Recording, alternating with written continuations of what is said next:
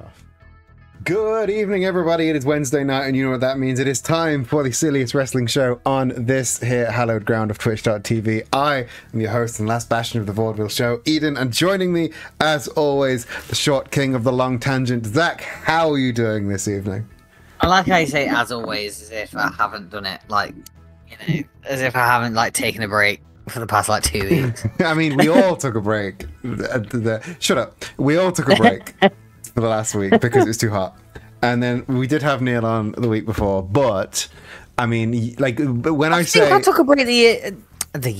I think I took a break the week before that as well. I don't think I've done it in about 2 weeks. I was on my own the week before that. So, yeah, you are officially a guest host again. You are a returning champion of Wrestling is Silly. I mean, I feel like I just took it was more of a mental health break. Too much wrestling getting with you. Yeah. I get it. To me. Are you in a better place now for some stupid graps? I suppose. I love the enthusiasm, the unbridled enthusiasm. Yeah, well, you've got all the enthusiasm. If I'm also too enthusiastic, it feels fake and stupid. That's true. That's very true. If it was all enthusiasm all the time, everyone would be like, "Well, this is stupid. Clearly, they're faking it." That's true. That is true. Yeah, you also need to wind up. Yeah, you need to take 2 weeks off to wind up for a good rant, for a good tangent.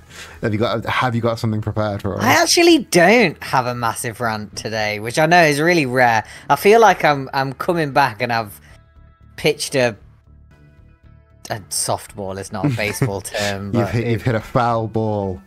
No, not a foul ball. I don't feel like I've come out the gate that badly, but I do sort of feel like, you know, it's been a bit of a pathetic pitch. I don't have any particularly burning. I don't have any particular burning rage inside me.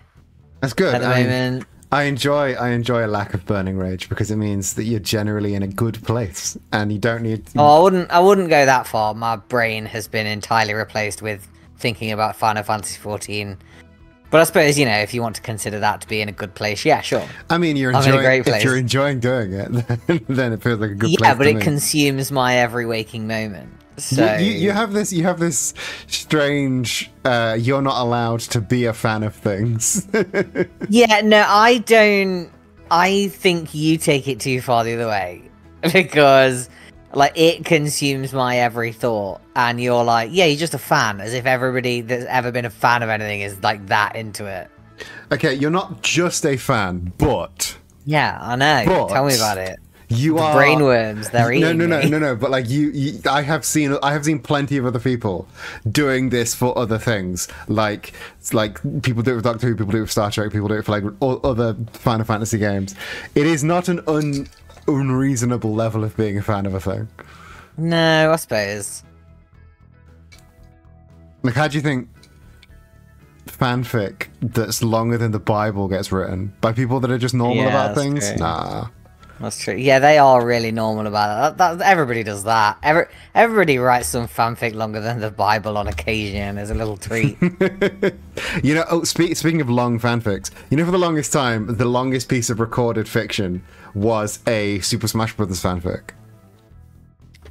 That is ringing a bell. Well, for the longest time, the world's longest piece of recorded fiction was a Super Smash Bros. Fan fiction that was 4.1 million words.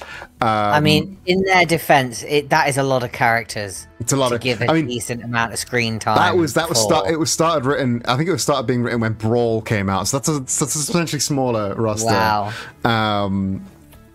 But that has been subsumed by another fan fiction that is no joke 4 times longer. 16 million words. I'm fucking sorry. 16 million words, and you would never in a million years guess what fandom is. Is it Owl House? It's not the Owl House. Good shout. It's not the Owl House.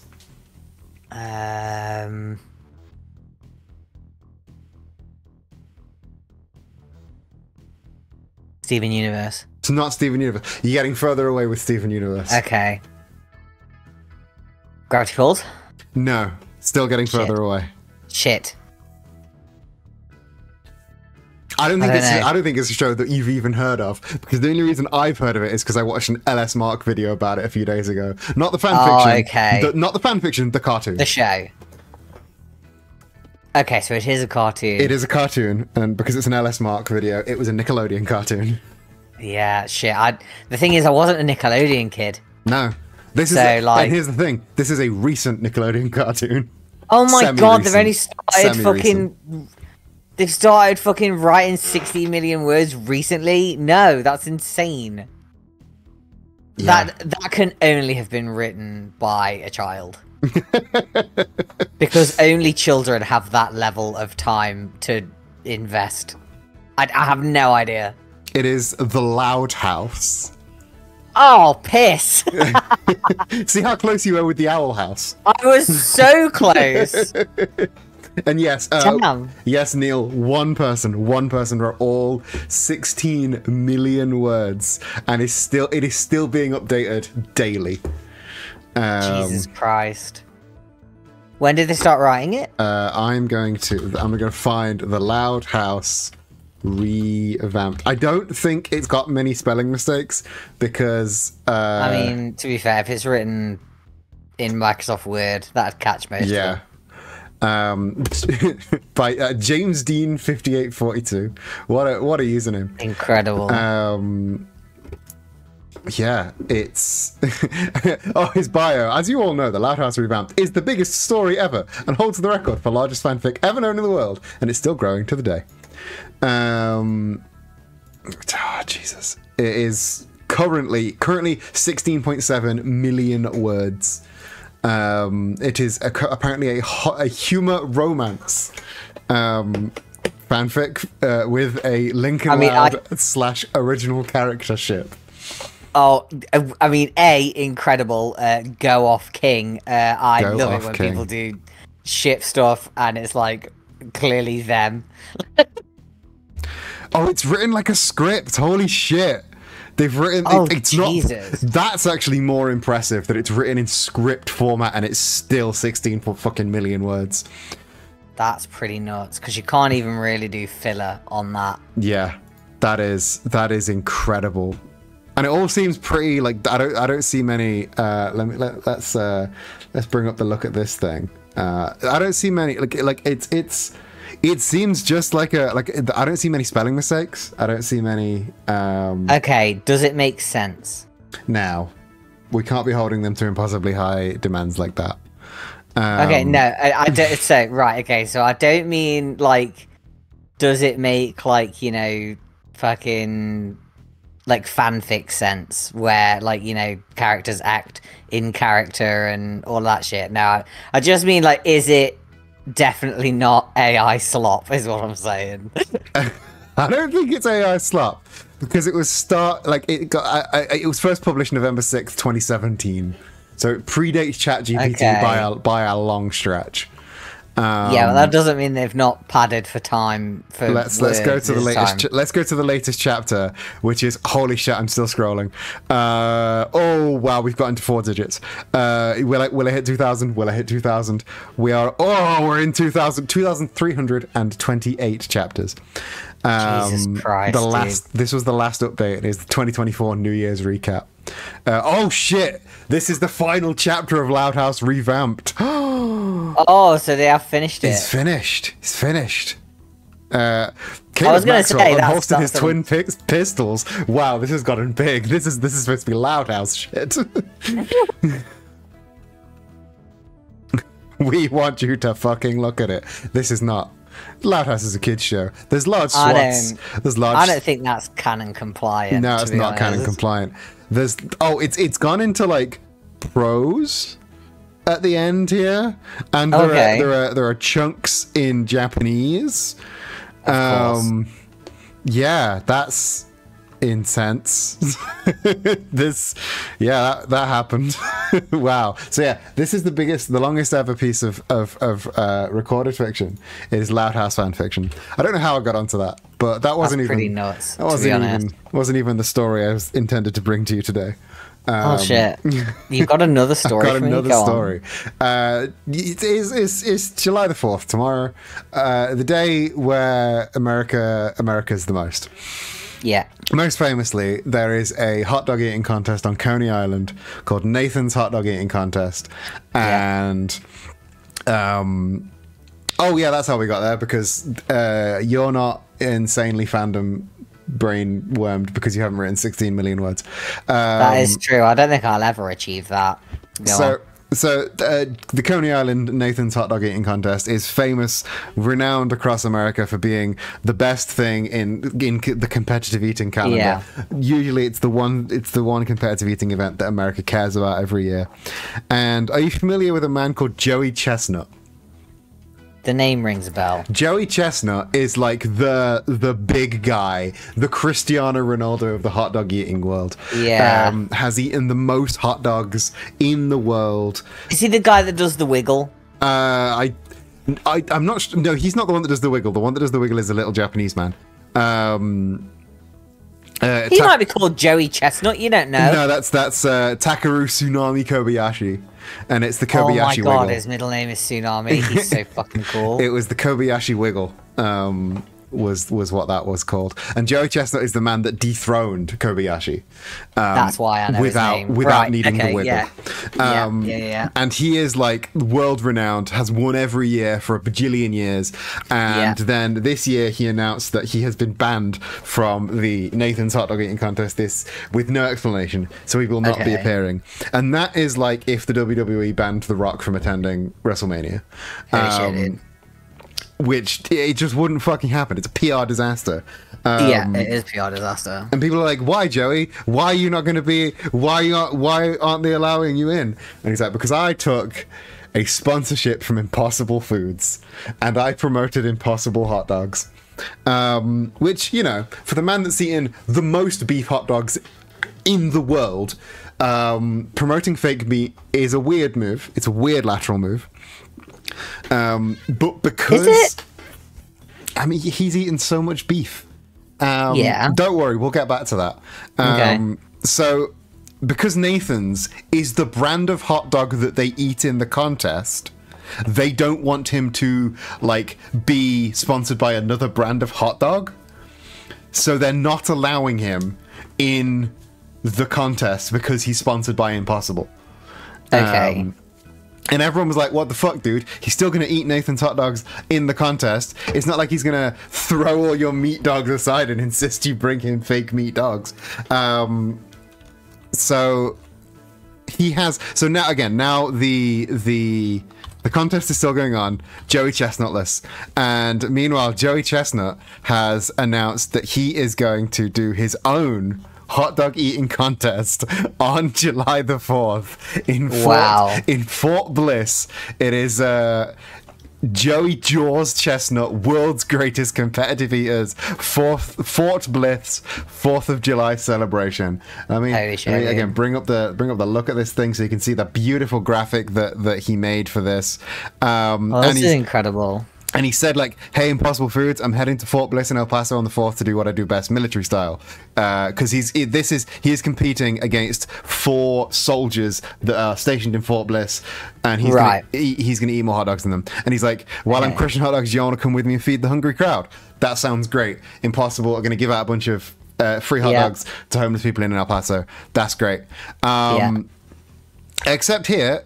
He says, this 4th of July will be a little different, but I'll still be eating a whole lot of all beef hot dogs. Yeah. He's sponsored by Impossible. He's asking Impossible to come and cater the event. He's still eating beef dogs on the fucking show. Yeah. Why are they okay with that? Why did he think that was a good idea? And if he's going to eat all beef dogs anyway, why is he banned from the fucking contest? I put it to you that they are not competitor markets. Are they not? No. Then why are they sponsoring Joey Chestnut in the first place? Because he eats the shape of hot dog. I don't fucking know. He does like eating meats in tubes. But like people, like you're doing your shopping, and say like, oh, you really fucking love Nathan's hot dogs or whatever, and they don't have any Nathan's hot dogs, you're not going for Impossible, but Impossible hot dogs, are you? I mean, probably not. And if you only eat Impossible hot dogs and they don't have Impossible hot dogs, you're not going for Nathan's hot dogs, are you? I mean, definitely not. So they're not competitor markets. But like, I would have expected if Impossible was paying to sponsor Joey Chestnut, they would want him to eat their dogs competitively.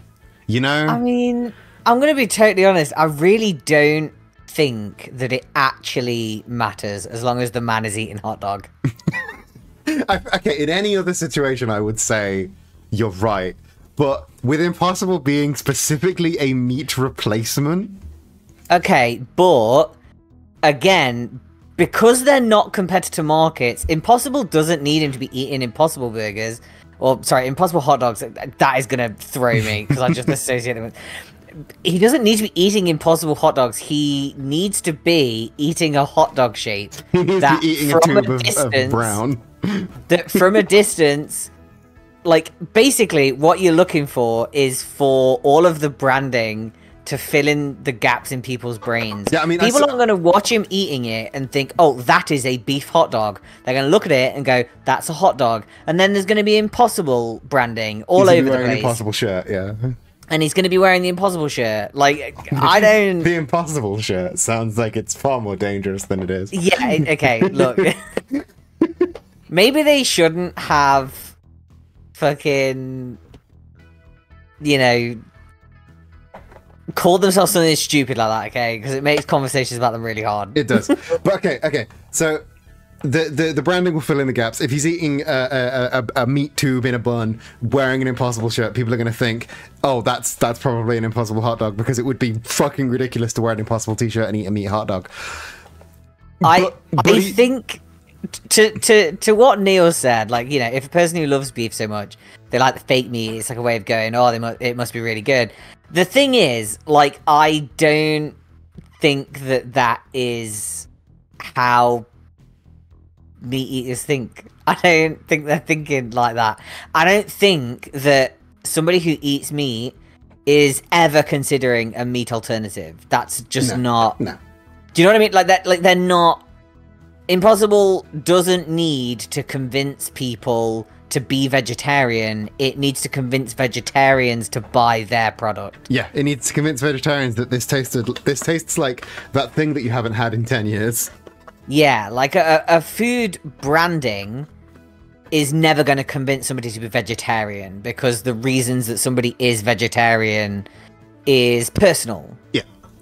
So to me, it's like, it's a non-issue. I don't see how this is like bothering anyone.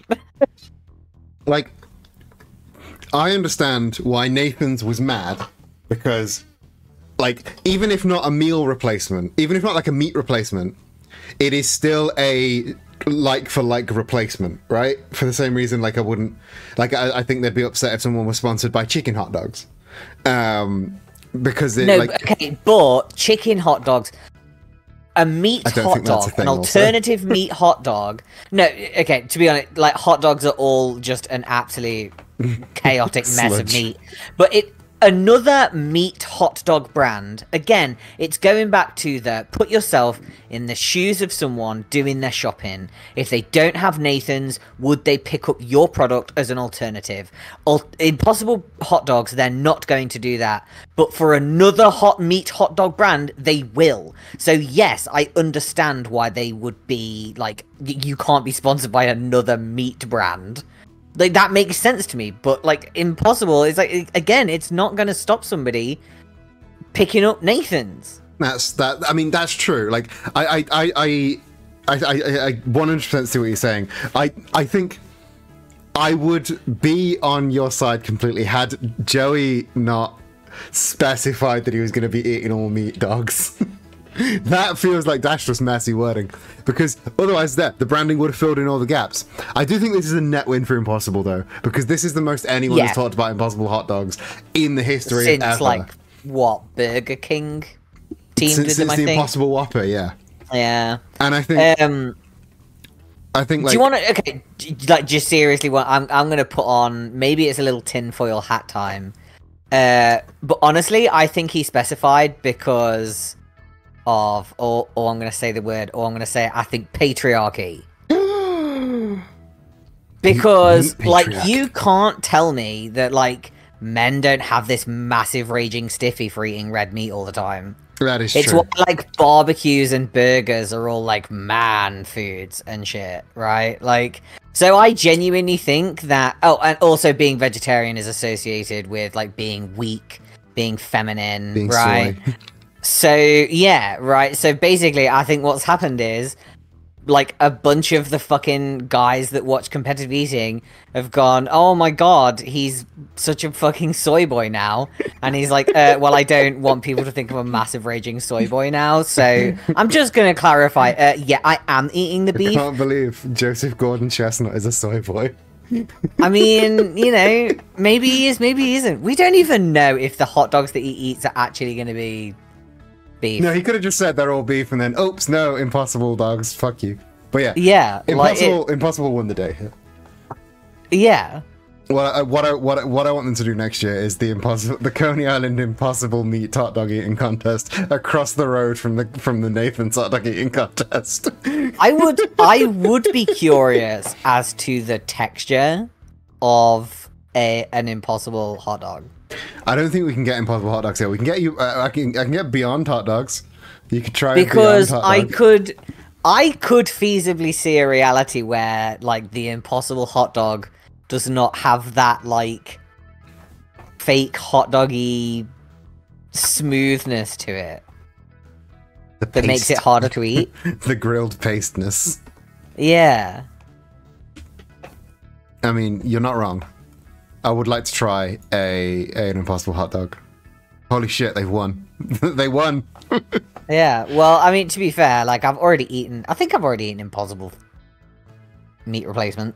I think it was a burger, but I can't remember. Yeah, like a lot of restaurants, they're sort of, if they're like a predominant meat restaurant. Impossible really did, what's the word, corner the market very well on restaurants and stuff. It's Impossible or it's Beyond. Those are the two. And I think Beyond has gotten into shops more, but Impossible's gotten into restaurants more. Yeah. So that's my fun story about fake hot dogs. Yeah. That was a fun story. Thank you for bringing it to me. And Joey Chestnut not allowed to eat hot dogs anymore. Not allowed to eat hot dogs on Coney Island anymore. Banned for life. I think he should just go and like bring his own table and sit at the end and just be like, no, I'm not part of the competition. I'm just here eating my lunch. Yeah, I'm just here eating 64 hot dogs. Just as part of my lunch. That's what I do. Just, I've got 20 minutes before the next event. Let me just gulp down 35 hot dogs. Yeah. Completely non-competitively. Don't worry about it. I'm not here to compete. Yeah. That'll be amazing. I feel like, could you imagine? Right. Okay. Like, let's entertain this notion. Let's say this actually happened. Right. Could you imagine being the winner if somebody else that wasn't competing sat at the end of the table and ate more than you? That would be such a. I wasn't officially victory. competing, but I did eat more than you. Yeah, right. Like, it would just be such a. What I would do is if I was Joseph Chestnut, I would not set up at the end of the table. I would set up in the crowd staring at the man that's gonna win, and eat more dogs than him without breaking eye contact, and watch the crowd slowly turn around. I feel like that would make your eyes really dry. You're not to blink. It's not a staring contest. I'm pretty sure he said stare him down. Stare him down, but like, you're allowed to blink. Okay, right. That's not really staring him down then, is it? I mean, no, but go with me. Just let me have this. Okay, I'm letting you have this. And then he has to stare at you as you out-eat him unofficially and the Yeah. crowd slowly realizes that Joey Chestnut is behind them eating lots of hot dogs, and they That would be love pretty watching Joey nuts. Chestnut eat lots of hot dogs. That's why they're here. Yeah, I feel like if they've gone to that event, like they're probably there for Joey Chestnut, you know. Yeah, they're there to watch Joey Chestnut eat a lot of hot dogs. Yeah. And Joey Chestnut will eat a lot of hot dogs, but apparently now in El Paso, Yeah. known for their hot dogs, of course. And help feed the homeless, which is cool. We That like is that cool. for him. We do like that. We do like giving impossible hot dogs to homeless people. And other foods. You can give them other foods as well. Yeah. I mean, I'm assuming they're not just getting the impossible hot dog. Am I I'm getting- assuming they're getting something else as well, I suppose. At least a bun. well, no, I meant the hot dog in the bun. Okay, well, I just wanted to clarify. Yes, the hot dog and the bun. I didn't want to be accused of like slander and libel by Just dropping implying loose that dogs impossible into homeless would- people's hands.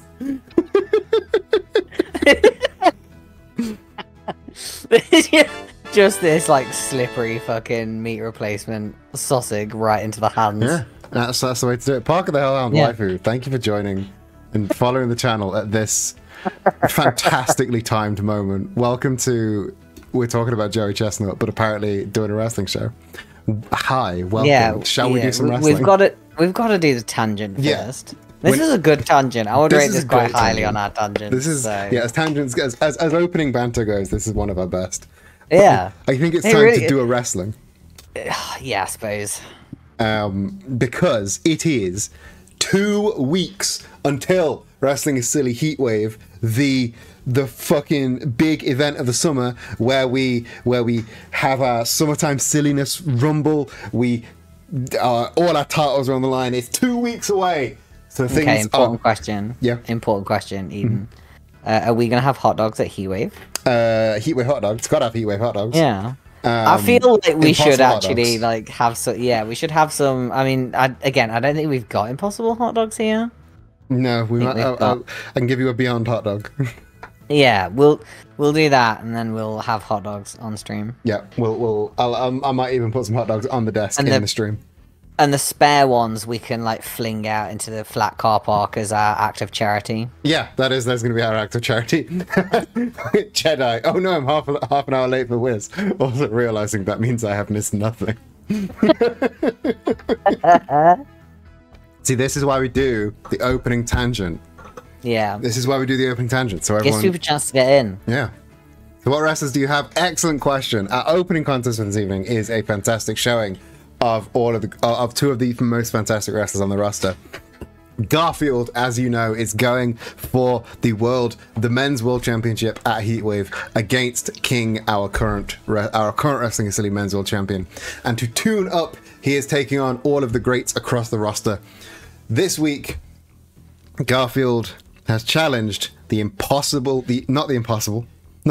hot dog, the unthinkable horse, not the impossible hot dog, the unthinkable horse, to a one-on-one.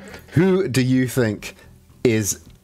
Garfield's been on a bit of a hot streak lately, but the unthinkable horse is the unthinkable horse. I need to stop calling him the impossible horse. Who do you think walks out with the win this week? Is it going to be Garfield? Is it going to be the horse?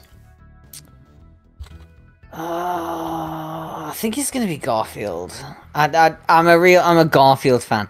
If Impossible sponsors us, would we change the name of the Unthinkables to the Impossibles? In a fucking heartbeat, they would be the impossible horse.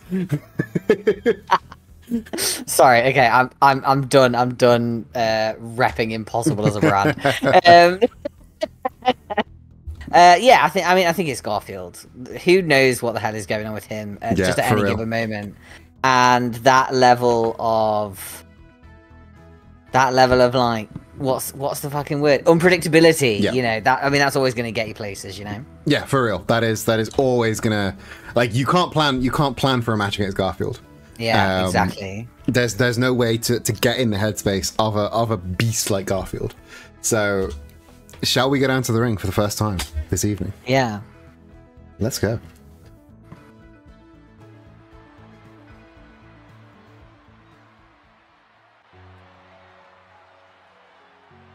Wrestling is Silly, your opening contest this evening is set for one fall with no time limit. Making his way to the ring first, from your darkest nightmares, weighing in at 276 pounds, Garfield.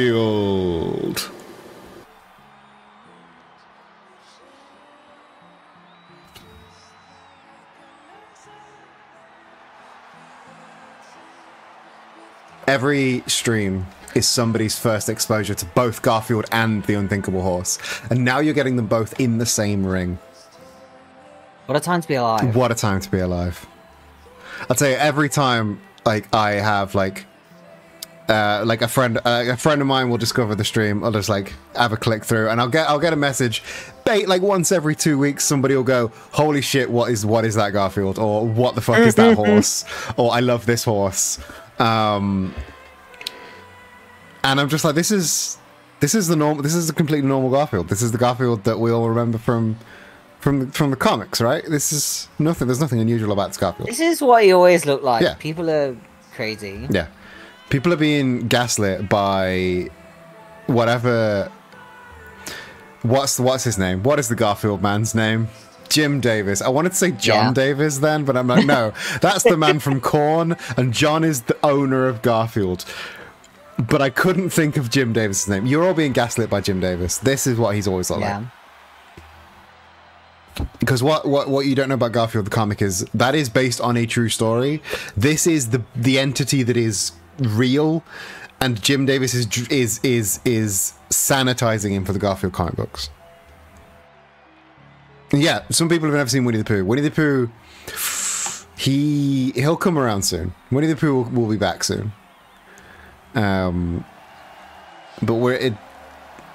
we do not speak of him. This is Garfield's show right now. It'll be Winnie the Pooh show soon.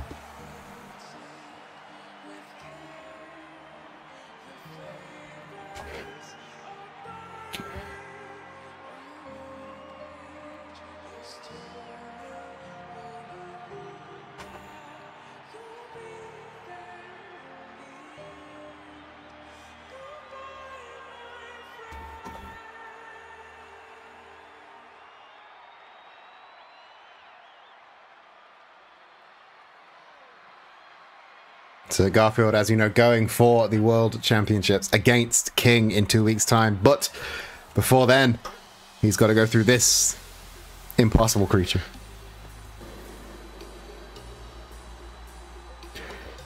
And his opponent from out of this world, weighing in at 500 pounds, the Unthinkable Horse.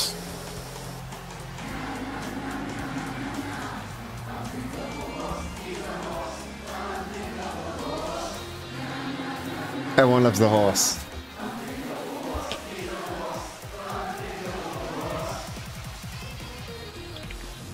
The Unthinkable Horse and the Unthinkables in general have been a little bit off kilter recently since I was gonna say for a good couple of months now. They've been more unpredictable than usual, which is, you know, a high bar. But you can always rely, even if the rest of them are a little bit iffy, you can always rely on the horse. Mm-hmm.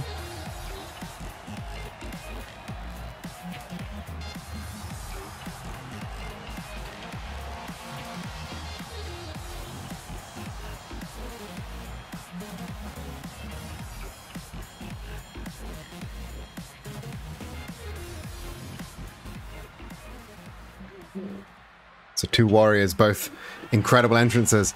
You got our referee rings the bell. The horse, the horse going for the discus roundhouse, not quite landing its target. The Irish whip from Garfield, and a huge, beautiful drop kick taking down Garfield. Now, the Unthinkable Horse going for the fake out neck breaker. Instead, just a quick forearm to the back, and now, beautiful flying into that label lock, crossface, not quite sure which, but it is not looking good. Garfield rolling out. That is indeed custom music for both competitors. Unthinkable Horse is on a tirade right now. And I think he's going up to the top. This is not good when a 500-pound horse is Phoenix splashing right onto Garfield. And again, Garfield's got a title match in 2 weeks' time. He wants to go in at 100%, and I don't think he can if he's going to take on enemies like the horse.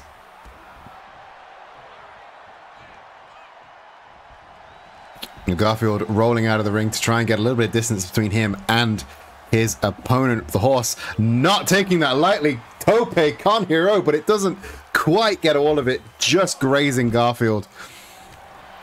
And the running lariat doesn't take the horse, barely even touches the horse. And Garfield may have bitten off a bit more than he can chew. There's the discus boot. And Garfield may have underestimated the unthinkable horse. Because now, oh, powerbomb attempt. Maybe that was the 3-horse race attempt by the horse into the back body drop. Garfield maybe playing possum a bit, but still unable to get a firm lockup with the unthinkable horse.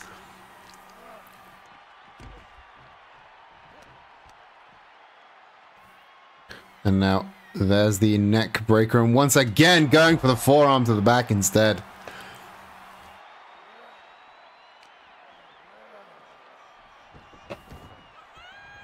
Count then. The count has been broken. Both men returning to the ring. And now, unthinkable horse. He's got Garfield up on his shoulders. There hits the powerbomb. Maintains. Is this the 3-horse race? There's the second and the 3rd horse race. Unthinkable horse gets a cover. Only a 2 count though. Garfield still able to kick free, but not by much. But there's the slam. Unthinkable horse returning to the top rope. You try and big elbow drop, but the pool was empty. Nobody home. Garfield rolling out of the way. This is Garfield. This is Garfield's one and only chance, maybe. Oh, waistlock.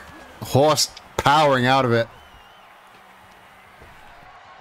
And ooh, he just being thrown to the outside by the unthinkable horse. Horse is in full control right about now. Garfield gets up to his feet. Horse he's planning for something. He hits the ropes. And Tope Suicida through that middle rope. Chance of this is awesome. Rage around the crowd. And oh, this is not looking good. Gut wrench slam for Garfield.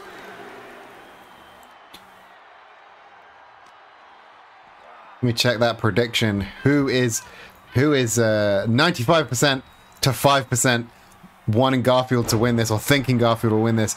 I think a lot of people are going to lose their whiz balls this evening, because this is not looking good for Garfield, I gotta say. But oh, saying that, rolling out of the way of the diving headbutt. Oh, waistlock, German suplex. Oh, and the backflip kick. The horse has been dominant for about 90% of this match, and again, Garfield is trying to push back, but the horse is just a little bit too quick. Snap suplex into the cover, but there's the rope break. This is Two Cats 2019. I mean, Garfield doesn't have a butthole, so it's not dangerously Garfield 2019. Well, I mean, I assume he does have a butthole, but it's not on show, you know? Double axe handle to the face. And oh, there's a slap across the face, but the rising knee strike avoided. He also doesn't have a tail. I mean, I think he removes it for fights because it's easier that way. He's an eldritch entity. His body is only what he needs at the time.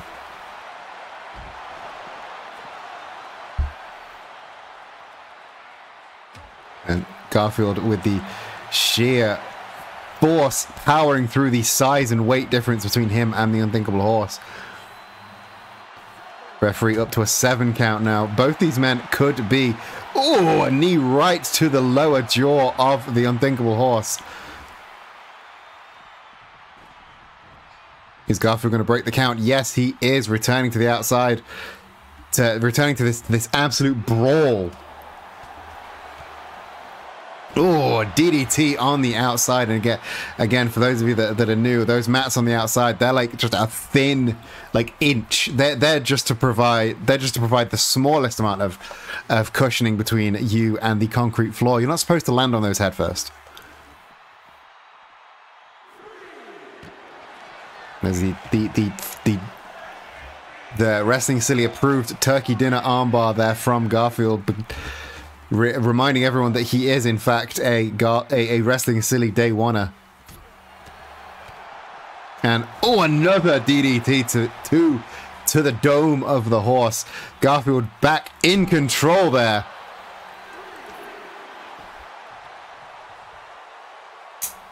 We're seeing now Garfield respecting the ability of the horse, fully appreciating that Garfield is not unkillable. The horse had his number for the first act of this match, and now I think we've got a full power Garfield ready to go.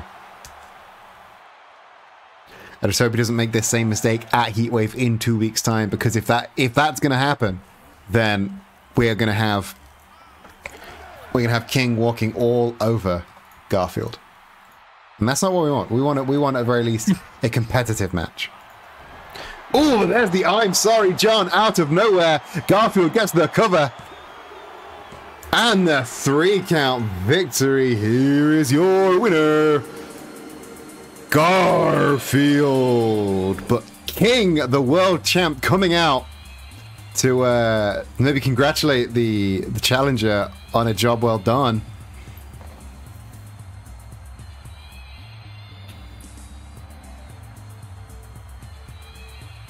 And this is very tense between these two men. They've been getting in each other's faces a lot the past couple of weeks.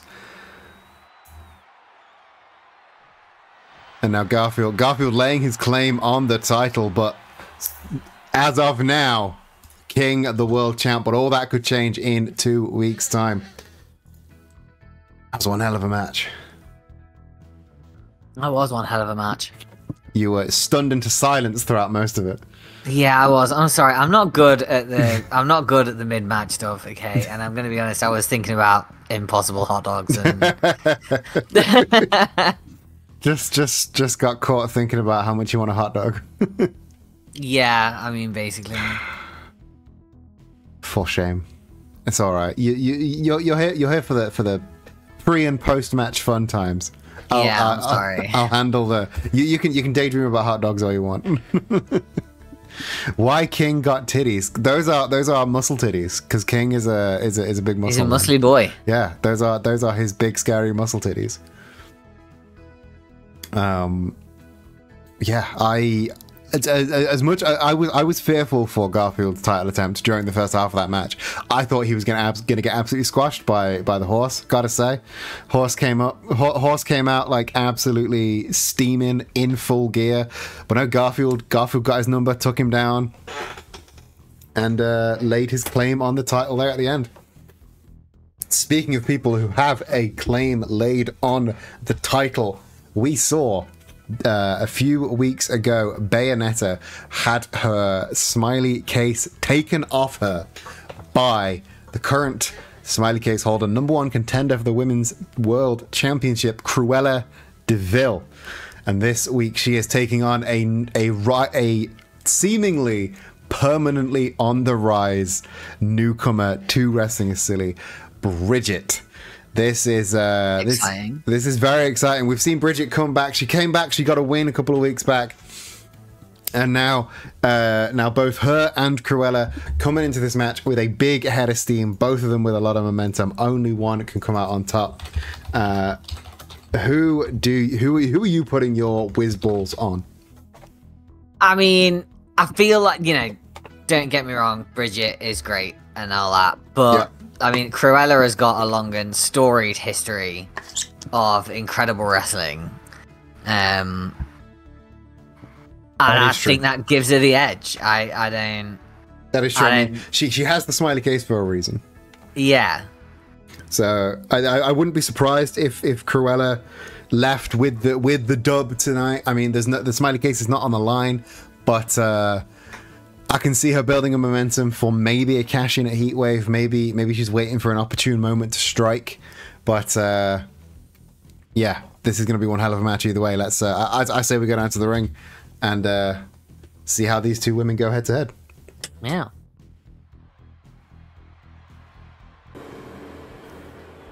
Wrestling is Silly. Your next match is set for one fall with no time limit. Making her way to the ring first from London Fashion Week, weighing in at 165 pounds, she is the holder of the women's smiley case, Cruella DeVille. Look at her, full of pep, full of enthusiasm, bringing that case into the ring.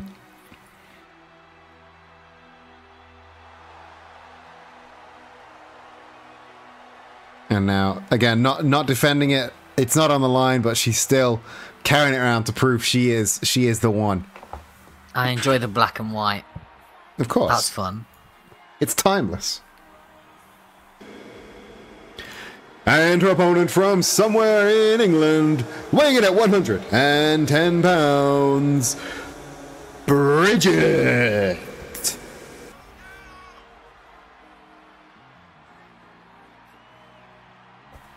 Yeah, almost taunting with that prance. I mean, you're not wrong, Valerie. I feel like she's very much every move she does is intentional. She is very much style over substance, but she still managed to get that competitive edge. Bridget, on the other hand, the other way around, she is all action, all business, no fucking about. So it's going to be interesting to see this clash of styles. Oh, the low drop kick, turning Cruella inside out. And the double knees to the gut. Cruella now being handled by the scruff of the neck by Bridget. Bridget with the Irish whip and slipping through the legs into the beautiful Hurricane Rana. And I mean, yeah, I'm not saying Cruella has no substance. I'm not saying she can't fight.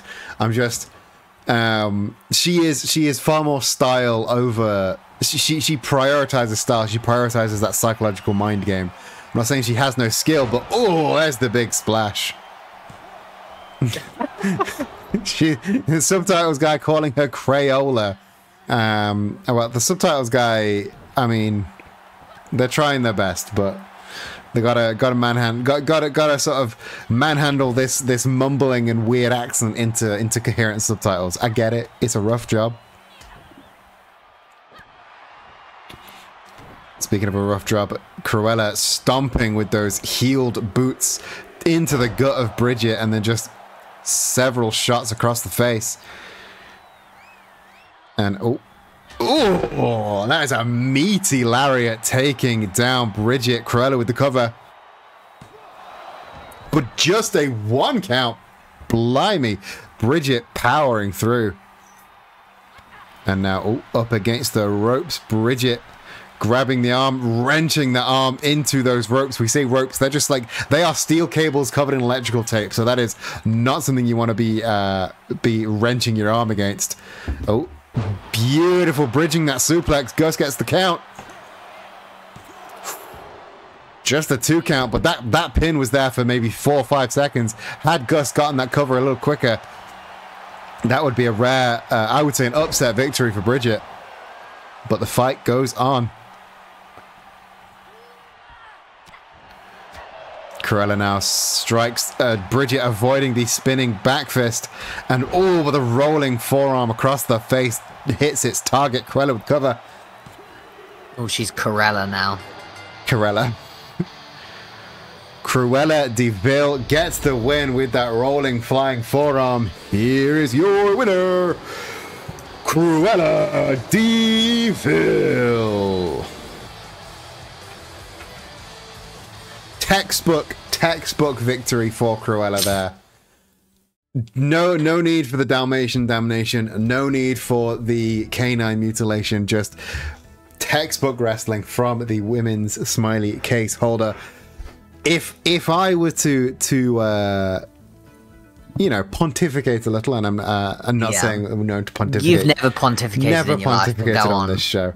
I would say that there was a change of styles there for Cruella. She's going a little bit more just sheer substance in that match, and I think she's trying to get in the head of the current women's world champ, because Amanda, with the Wii Fit trainer, our current women's world champion, she is a technician. She is strikes and she is submissions, and I can only imagine that Cruella fighting like that, she must know that the champ is in the back, because the champ is scheduled for a match later in the day, later on tonight.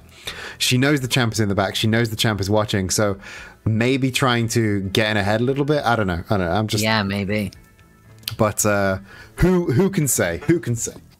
Moving on to our next match of the evening, we're in tag team action for our next bout, and the rivalry between Vicious and Delicious and the Springfield Sports Center. We thought it was going to be over with the Iron Man match. We thought that was going to be it.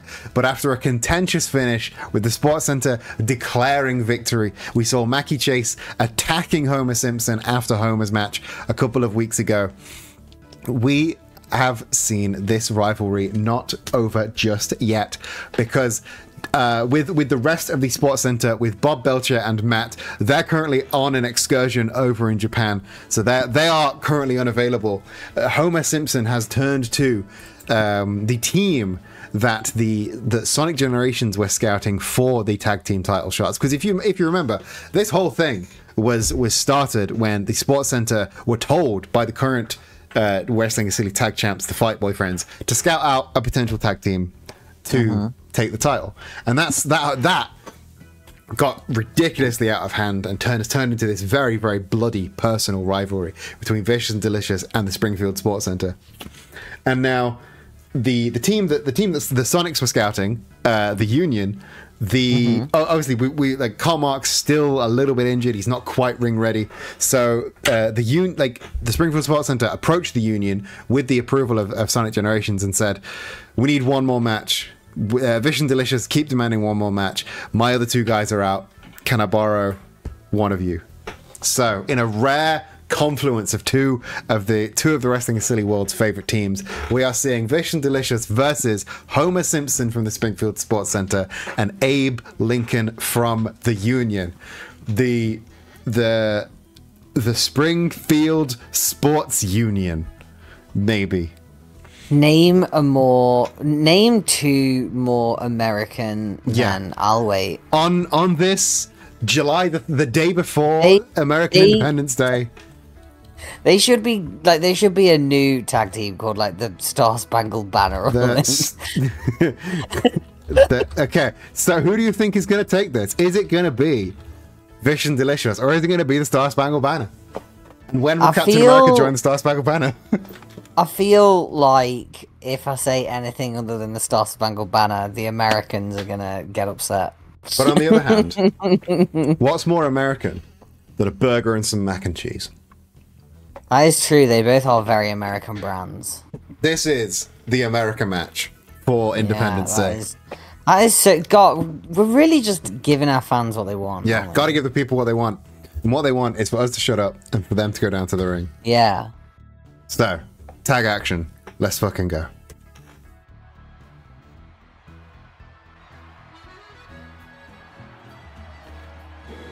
This next match is a tag team match set for 1 fall with no time limit. Making their way to the ring first, from a fast food restaurant in Madison, Wisconsin, at a combined weight of a pound of macaroni and 16 ounces of USDA prime beef, the Big Mac, Mackie Chase, Vicious and Delicious. Personally, as American, I would rather have Mackie represent my country than Homer Simpson. I mean, you're not wrong. I would rather Mackie, but we all love our sentient mac and cheese. Whomst among us would not? Mackie Chase is a man of Earth. Yeah. He belongs to no one country. He is You can't by, tie him for, down and like of that. the people. Yeah.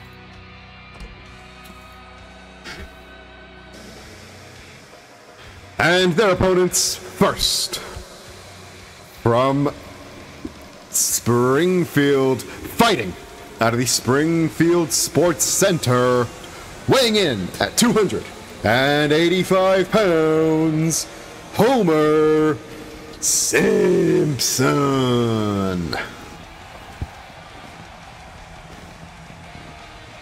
Again, when I mentioned this last week I mentioned this last episode. When Homer's out with the Sports Center, it's they run out. They are no fluff, no pyro, no special shit. But when Homer's on his own, he does love to go a bit extra, don't he?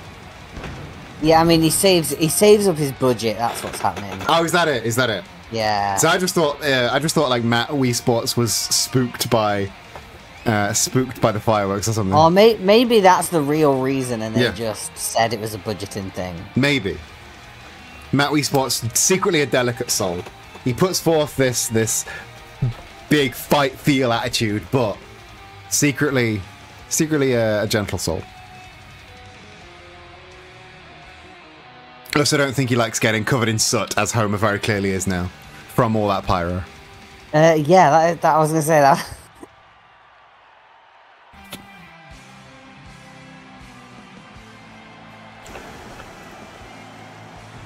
And his partner from Sinking Springs Farms, Kentucky, representing the Union, Abraham Lincoln. Feel like you should have just said that he was representing America today. I mean, you can tell that just by looking at him. Yeah, I know, but Americans love it when you say that when you say you're repping America. Representing America. Yeah, yeah. Look, they'll fucking love that. You've got to give the people what they want. Gotta give the people what they want. Yeah, that's why Matt Wii Sports is in Japan for the 4th, because he doesn't like fireworks. That makes a lot of sense. Yeah, he's taken his young boy Bob Belcher to Japan in an attempt to, train him up, but really to avoid fireworks. Also, to avoid shenanigans, they have Homer requested this was a straight-up tag match, not a tornado tag match, because he after being jumped by Mackie Chase a couple of weeks ago, he is wary. So this is I kind of get that. We are usually a tornado tag team outfit, but this was at the request of Homer Simpson. Crowds chanting for Homer Simpson as he and Big Mac enter the ring. It wouldn't be because you accidentally wrote the wrong kind of tag match on the form. Not at all. This was Homer requested. Yeah. He doesn't want to get double teamed by both Vicious and Delicious. Oh, Abe Lincoln with the big right hand, not quite able to knock Big Mac off his perch, but that was a bit underhanded from Honest Abe. And now, really wrenching that neck, and now Homer exiting the ring as Mackie Chase becomes the legal man. Oh, he goes to get Abe off the side, but Abe with the knee up doesn't deter Mackie though. Mackie hitting that spear, and now even though he specifically said he didn't want to get double teamed by Vicious and Delicious, here we are. This early on in the match, it is the Springfield Sports Center Vicious and Delicious rivalry has gotten real personal real fast.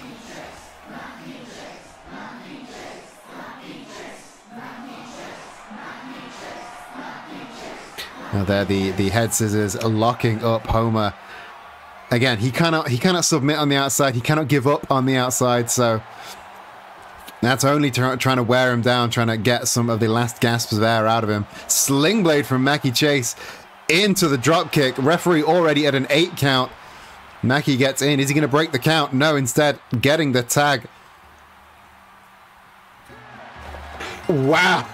Oh, wow. That was just an onslaught. Mackie Chase and Big Mac getting the count out victory. But what's this? The Wrestling is Silly tag champs on the stage, almost sarcastically applauding that count-out victory there. That's pretty fucked up, bro. Mm-hmm.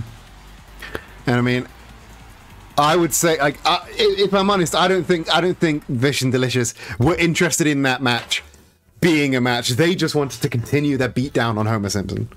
Yes, I think I would agree with that from that display, because normally, you know, wrestlers don't want a count-out win, yeah. Yeah. But they got the count-out win, but more importantly, I think they got the beatdown on Homer, but they also got the attention of the tag champs.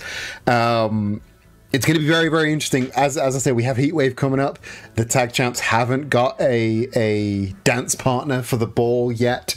Maybe they've just found one. Maybe if Vicious and Delicious can put this rivalry to one side, they could leave tag champs.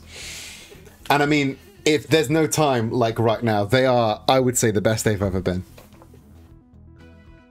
They have taken on Springfield Sports Center, pushed them to their limit multiple times. So, and I mean, I know Maki has had runs with Kiryu's world title belt in the past, but I think now they're better than they were then. I think I say this every time, but I think it might be Vish and Delicious's time. Yeah, you think it's their time? Yes. You know what I think it's their time for? What? Fumble in the bag. Oh, they do like to fumble a bag. It's like they are name a more iconic duo than Mackie Chase and Bagster Fumble. I'll wait. Yeah, you're right. They do enjoy fumbling the bag. Mackie Chase has had 2 world title shots. He's fumbled the bag both times. He's been in ladder matches for now defunct titles. Fumbled the bag then. I can see where you're coming from, but I think now more than ever they look ready. I think if they can put this rivalry aside, focus on the titles for just a week, that's all they need. But speaking of now defunct titles, we have a now defunct champion entering the ring. One of your favorite wrestlers, and that is one Darth Maul. Because since having his title dissolved and since becoming just a sort of a wandering, kind of aimless wrestler, Darth Maul has decided he's not going to take this lying down. He is going to get wins and wins and wins. He beat Bob Belcher. He was unsuccessful in the three-way. Unsuccessful in the three-way against Bob and Bugs Bunny, but now continuing taking on seemingly people with names beginning with B. After Bugs Bunny, Bob Belcher, now comes Bender Rodriguez. And Bender, a very, very new person in Wrestling is Silly, kind of still unable to predict what kind of a fighter Bender is. Bender versus Darth Maul. I think it's going to be one hell of a match. Whose side are you taking in this, if I have to ask? Bender Rodriguez. Bender Bending Rodriguez. He's clearly the bigger, stronger of the two, but Darth Maul, again, he's a 2-time flippy shit champion for a reason. Yeah. I don't know what Darth Maul's current target is, if he's going for the world title, or if he's going for a Twitch title, or if he's just trying to fuck shit up and find him and establish himself a new place. Maybe he just wants to take down everyone in the roster with a name beginning with B. Who's to know? Who's to say? Maybe it'll be Blue Spy next week. But until then, let's go down to the ring for Bender Rodriguez, Darth Maul, the last match of the first half of the show.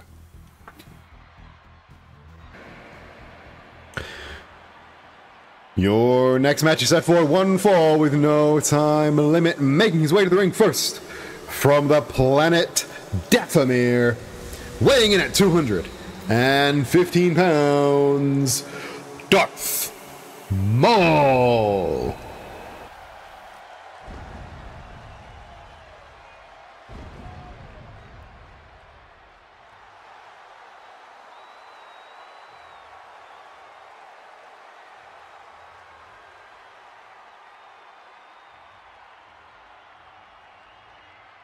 And again, I know you have a, I know you have a, shall we say, complicated history with Darth Maul. You and him, not the best of friends.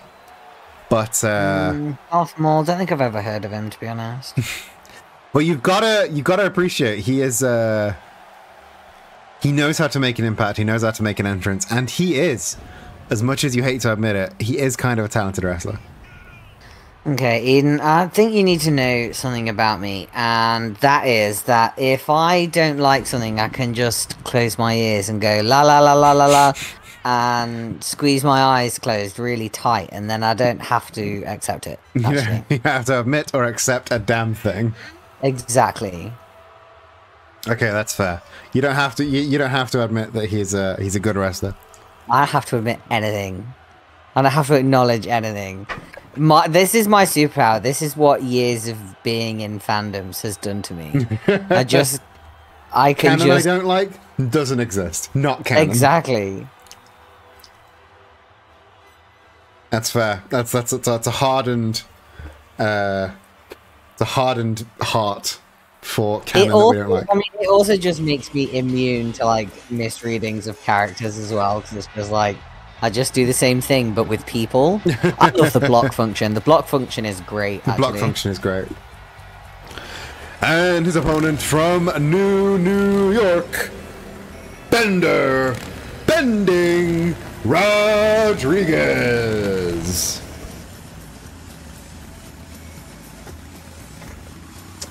Has he... Did he get permission? Did you give him permission to bring that in? No. Bender doesn't ask permission to do anything. I mean, last time I told him, do you know what your cues are? And he told me to shut up, meatbag. Yeah, so... But he did know his cues, so I can't really complain.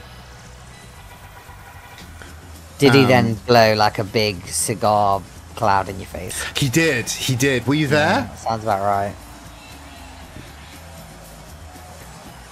You must have been there for that, because that's exactly how it went down. And then after that very same match, as he was walking out of Gorilla, I said, "Bender, that was a really good performance. You're a natural." And he went, "Can you believe it?" He said, "Shut up, baby, I know it." And then blew cigar smoke in my face again. I don't know where he got that cigar from, but I feel like his mouth must dispense them. I would not be surprised if it did. Side Russian leg sweep though from Darth Maul. I mean, if not his mouth dispensing them, that chest compartment must just be stacked with them. A couple of bottles of Jack and a bunch of cigars.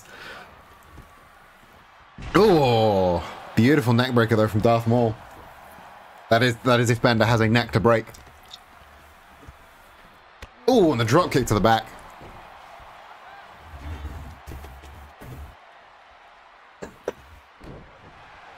Darth Maul going at a bit of a slower pace than we're used to. But, oh, beautiful rolling neck breaker. Bender having to roll to the outside to try and get some distance between him and Darth Maul, the man with no fear. But Darth Maul leaping through Tope Suicida. Beautiful takedown. Oh, and the knee right across the throat, right across the mouth. The cigar dispensing mouth.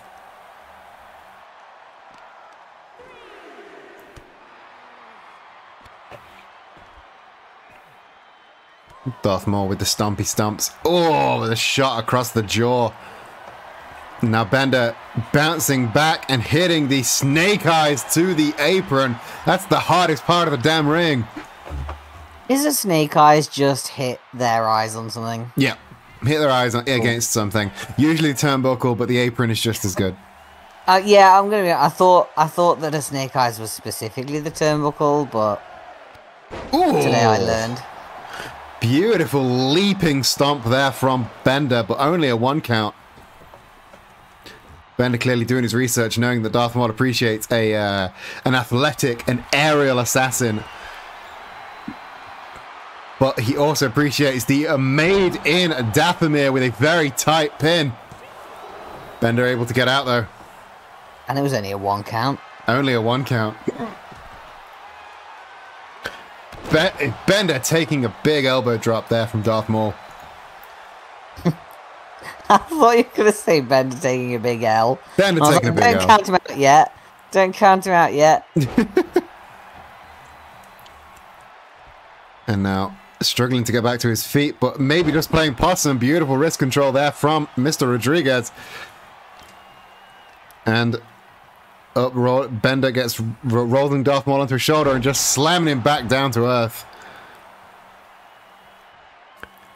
And the rolling was that a forearm or was that just a punch across the jaw? I mean, punch is a punch, innit? That's true. Snake, yeah, it's Snake Eyes was the finisher of Vinny Vegas. That makes sense. Was Vinny Vegas Scott Hall? Am I right in thinking that? Vinny Vegas was Kevin Nash, yes. And that's why it's called the Snake Eyes, because he was a Vegas-themed wrestler. Yeah. Oh, beautiful drop toe hold fake out there from Bender. Bender maybe getting control of the match. Finally rolls Darth Maul back up and plants him back down. Now we've still not seen enough from Bender to establish his finisher, but this may just be it. The just Hangman's choke, just dangling Darth Maul off the ground, waiting for all of the blood to drain from his head, all of the oxygen to drain from his lungs, but Darth Maul able to just about get out of it. Oh, Casadora into the DDT. Beautiful. Yeah, Kevin Nash was Vinny Vegas. Scott Hall was the Diamond Stud. Two gimmicks that everyone remembers, of course. Everyone refers to Scott Hall as the Diamond Stud and not, Razor Ramon. Beautiful judo throw there from Bender. Oh, and just smashing Darth Maul's nose against the whatever the fuck kind of metal Bender's legs are made of. But Darth Maul taking the opportunity. He hooks the arm, he hooks the leg. Made in Dathomir once again. Goes for the cover.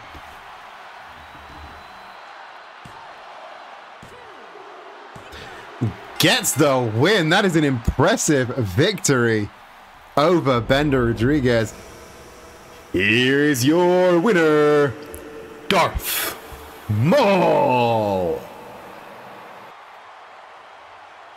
I am very impressed at how Darth Maul's current sort of trajectory. He took the loss against Bob and Bugs.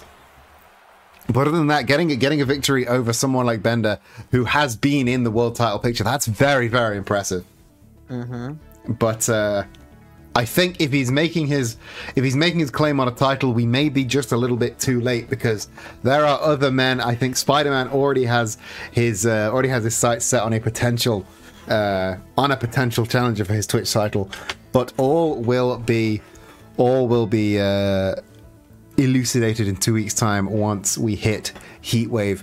But that brings us to the end of the first half of the show. We're going to take a very, very quick 3-minute break. In the meantime, please do empty your bladders, refill your glasses, get yourself a glass of chocolate milk, and a Yorkie.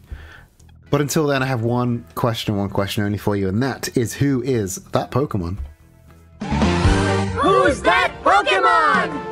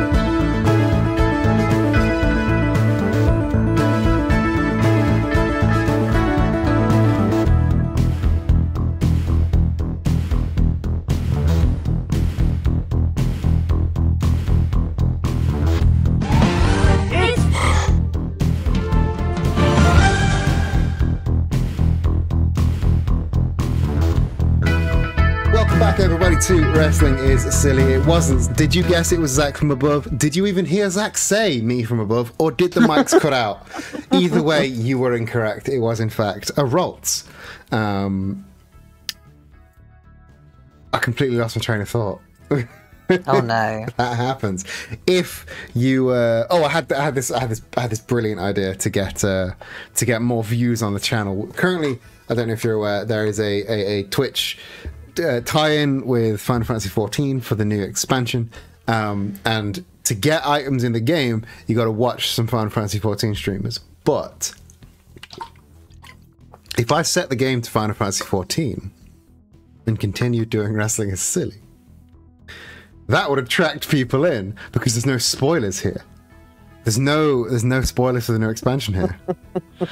And I feel like you'd have to do a special where you actually had Final Fantasy XIV characters in it. I actually looked on the WWE 2K23 creative community creations thing to see if I could download any characters to justify that. I did actually think about this earlier, and unfortunately, the only character I could find that had a half decent made person was such like a late game spoilers character. Yeah, like if I could just like throw Urianger and Thancred and Ishtola in there, or do like Alphino and Alice in a mixed tag match, that'd be great. But I'd have to make them from scratch, and that's a whole lot more work than just downloading a fucking Emmett Selk, or a Xenos. But alas, maybe next week. Maybe there'll be a special Heatwave match that's just all of the Final Fantasy XIV characters, so I could justify having it in the category. I mean, Twitch does say it will ban you if you mislabel your streams, but I don't think it ever has done that. I don't think anyone's ever been punished for mislabeling streams. To be fair, this stream is labeled as WWE 2K24, which is definitely the game we're playing. I feel like they put that in there as like there was what was that fucking gangster's name that got done for tax evasion Al or whatever? Capone. I did think it was Al Capone, but I was like, I feel like if I say that name, he's actually going to be an actor or something, yeah, okay. And I'm going to make myself look embarrassing. You were thinking of Al Pacino, two men whom I did used to get confused as a kid. Yeah, so I can't help but feel like they do that as some kind of gotcha. Yeah. I don't know what the gotcha would be, but it's just to make sure it's just to make sure the system works, that everyone's tagged in what they are actually streaming, you know. Yeah, I suppose. But again, is somebody actually going and checking? No. How would they know that? Is. So yeah, it's what all happens it's if the you honest tagged system. us? What happens if you tagged us just chatting and you aren't just chatting? What if we tagged ourselves as just chatting right now? I mean, technically we are just chatting. Yeah, technically we are, but we're playing a game though. So what would they do about that? Are they going to fucking ban us? Come at me. The first half hour of the stream was technically mislabeled as not a just chatting stream when we firmly had nothing to do with the games. We were talking about hot dogs. Exactly. So what they're going to fucking do? They should come at me. They should come at you. Also, going back to Al Capone and Al Pacino. Okay. Oh, go on. Sorry. As a kid, Al Capone, real life gangster. Al Pacino, actor who plays a lot of gangsters in films. It's almost like they wanted me to get the two confused. Anyway, you were saying. Talking about come at me. Fucking, I had to try and explain to my mum earlier that there are some phrases that like mean things in fandom that like don't literally mean what they mean. Right. So like, if you say to somebody on the internet, come at me, bro, you're not thinking like they don't actually want to fight you. It's like a joke, right? Yeah. And the same with like if somebody expresses like a fandom opinion and somebody replies and says like them's fighting words, like they don't literally mean they want to fight you. They just mean no. It's like, called it's humor. It's a humorous. Yeah, right. So basically, my mum has been starting fights on fucking House of the Dragon, like fan group page or whatever, and it was something like that. because somebody had like posted like, okay, what is an actor that you think was horrendously miscast for their role? And my mum's answer was Matt Smith in House of the Dragon. And like, somebody had responded and been like, them's fighting words. And my mum got genuinely a little bit like, what the fuck is she talking about? Why does she want to fight me over fan opinions? And I was like, she genuinely thought this woman was serious. And I was She like, thought no. this woman wanted to fight her. Yeah, and I, like, do you know, it gave me this really weird, like, it was one of those reminders that you really don't know who you're talking to on the internet. Yeah. Do you know what I mean? And it's like, I feel like that's part of a larger thing. Normally, I assume children. Yeah. Because, like, you know, when people play, like, online games and stuff, I always try, like Final Fantasy XIV, since we're, like, you know, I'm brainwormed. You know, if somebody's, like, really bad at playing the game, I try not to be too judgmental about it, because, you know, the game is 13 plus. Yeah, so there can be children. There can be children, and they're guaranteed there often will be, especially in, like, the free trial ones. So, like, I always try and be sort of, like, understanding and try not to be a dickhead to people. But that conversation with my mum gave me, like, an even more sort of, I wonder if there's moments where I've said things like that and have actually, like, I have not thought about what I'm actually saying because it's so accepted amongst people, I would say, my own age. Yeah. That, like, that has a specific meaning. Like, I wonder if I've inadvertently upset someone older or younger than me that doesn't understand that kind of internet context for something. It was a very strange conversation that gave me this really weird, like, vibe. Yeah, that is an interesting vibe. I get what you mean though. Like, again, like I instinctively know that the phrase "them's fighting words," like that is it's like if it sucks, hit the bricks. The humor, it's the humorous phrasing of it, the unnatural phrasing of it that makes you think, oh, that's not serious. That's just a bit. Yeah, they're doing a bit. But yeah, I mean, with the hit the bricks one, at least the hit the bricks means just walk away. Yes. Right, like, it's not, I don't know, but like, I just wonder if there's some older woman out there that I've accidentally implied I want to fight. Jedi in chat, anyone else here read Al Capone Does My Shirts in middle school? No, but I saw the cover and it got burnt into my memory so much that is genuinely how I used to remember which one is which, Al Capone or Al Pacino. Al Capone Does My Shirts was about a guy in Alcatraz because Al Capone is a criminal. That was how I used to remember that. Makes sense. But also, yeah, like I remember I was at a networking event once and somebody mentioned how they're usually, like, afraid to come to these networking events and how to get over that fear. And I said to them, just remember, if it sucks, hit the bricks, you can just leave. And the guy running the event was, like, in this conversation as well and had never seen the image, if it sucks, hit the bricks, and just repeated what I said in the most, like, 50s, because it's a fucking 1950s ass sentence, and it just made me realize, like, he looked at me dead in the eye and went, yeah, hit the bricks, toots, and it made me realize, yeah, that is a really stupid thing to say out of context, isn't it? Nobody fucking talks like that. That's fucking funny. Hit the bricks, toots. But yeah, you never know who you're talking to. It might be a 1950s guy, or it might be a woman that you just said you want to fight. Yeah. The internet's really weird. Mm-hmm. The internet is fantastic in many ways, but also has been really strangely isolating from people.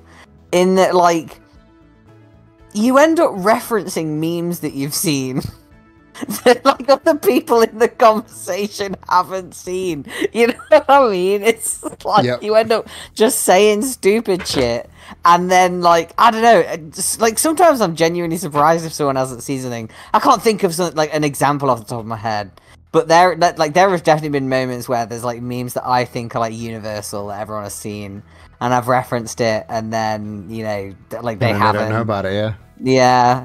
I mean, it's then fun to get to show them. Yeah, you then get to teach them about a funny picture on the internet.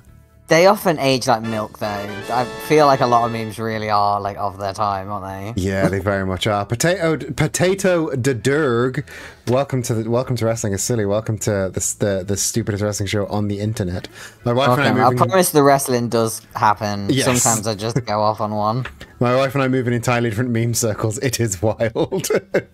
Yeah, this is the thing, right? Like, I feel like there's like me and my friends, like we will like Venn diagram meme circle, right? So like sometimes like I'll be chatting with one of my mates, and I would say, right, so me and my mate Luke, I would say we are in the most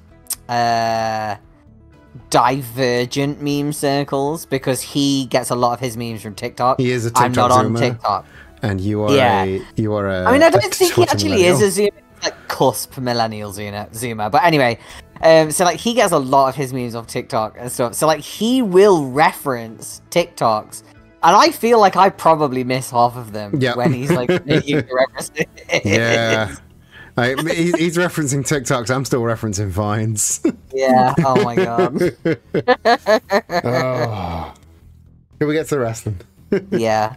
Because we are here in the second half of Wrestling is Silly, and we are entering the second half like we entered the first half, with an unthinkable creature fighting a beloved creature from your childhoods, as Bugs Bunny is on a tear. He won a brutal triple threat in the last episode, and now is continuing his march towards glory against the unthinkable Sheep, the most unhinged of the unthinkables.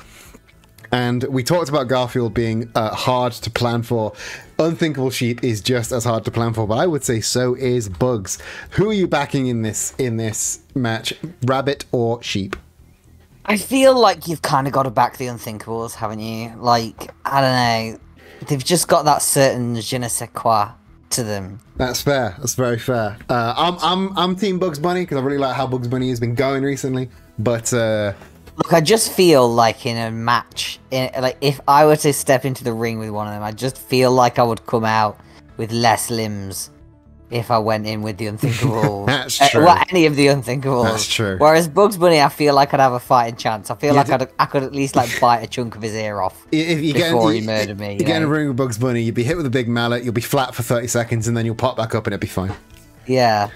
But anyway, let's go down to the ring to see who will win, Acme violence or genuine real life violence.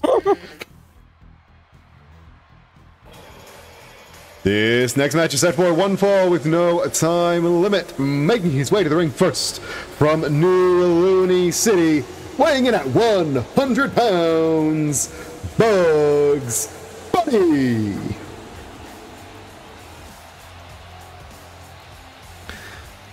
I'm betting on the Unthinkable Sheep because whoever I bet on loses. Also, I have no frame of reference for the phrase "Give me my hat back." Do you want to see Uncle Cracker or not? I don't know that one either. That's exciting. Also, did Uncle Cracker have any more than that one song back in the 2000s? I did not know that band had a man band had a. What? That's a one-hit wonder ass band. That is a Len ass one-hit wonder. I've never even heard band. of them. They did that song "Follow Me." Follow me, everything is alright. I'll be the one to tuck you in at night. You know that one. I feel like That's I probably do, but it's not ringing a bell immediately, so... And his opponent from out of this world, weighing in at 420 pounds, the unthinkable Sheep. Country western rapper. Yeah, that's it. Country western rap is Uncle Cracker. I'm now Googling Uncle Kracker. Last time we referenced a one-hit wonder artist from the 2000s on this show. They became mixed tag champions. I hope we can't keep doing this. We can't keep doing this. Uncle Kracker, not the sound of the summer. Steal My Sunshine by Len, still sound of the summer. Still sound of the summer. It will always be sound of the summer. Yep.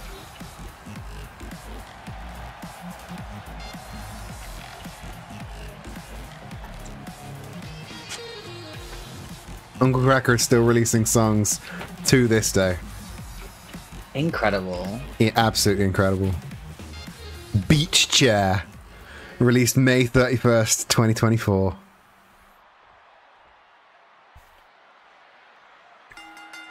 And there is the bell. Freya, the referee, in this match. Unthinkable Sheep towering over Bugs Bunny. If I recall correctly, he became a real shithead or became a more visible one. Well, he started out life as the turntablist for Kid Rock. So I think he was always a shithead, let's be real.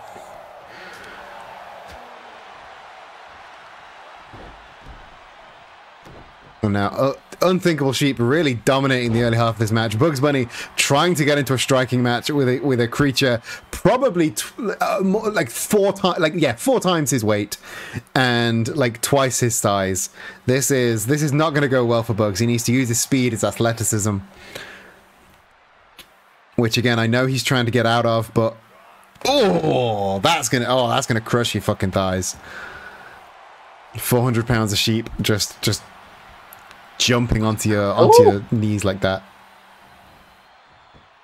And now, the figure four leg lock. Unthinkable Sheep playing an unlikely submission game. Like at this angle, we can't even see Bugs Bunny at this angle with the sheer mass of the Unthinkable Sheep.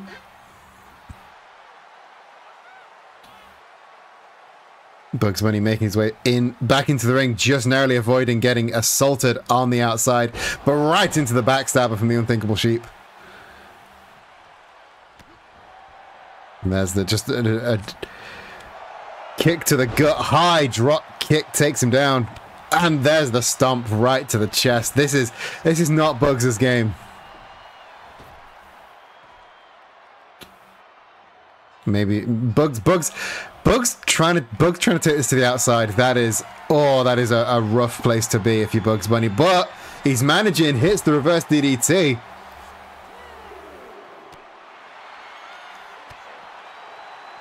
And big rising knee strike takes down the Sheep, but he comes back. Bugs changing his mind, bringing the Sheep back into the ring. And Sheep gets the reverse waistlock. Just flattening Bugs Bunny. Gets an early cover. 2 count, but a late kick out for Bugs Bunny. Sheep now climbing up to the top rope. Big double foot stomps. That's got to crush the ribcage of Bugs. Still just a 2 count. Bugs Bunny employs that double foot stomps off the top rope. So for the Sheep to now twice use it against him, that looks personal to me. But still, Bugs kicks out.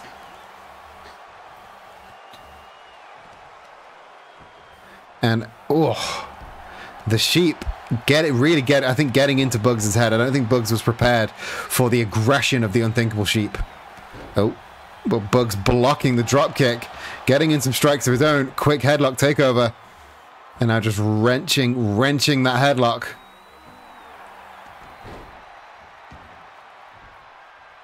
And there's the bounce. Crossbody not quite getting the distance though, and that you sounded crunchy. There's a crunchy landing. I don't think that was carrots in his pocket crunching. Couple of big meaty chops, but Bugs diving out of the way. The drop kick right to the gut, maybe to the yam bag. but returning fire for the Sheep. Bugs reaching for the ropes. Intelligent moves. Doesn't have to exert the energy to kick out. Just has to ensure that the referee sees it, as we have seen to be an issue with our referee crew in the past. The Sheep urging Bugs to his feet. Bugs, though, not answering the call. We don't often see that. Sheep on the top rope. Big splash. 400 pounds of Sheep dropping on you. Deep cover. And there is the win. And I don't want to call it a squash match, but... No, it wasn't quite as bad as the squash match. For starters, it lasted a little while. True. Here is your winner, Unthinkable Sheep.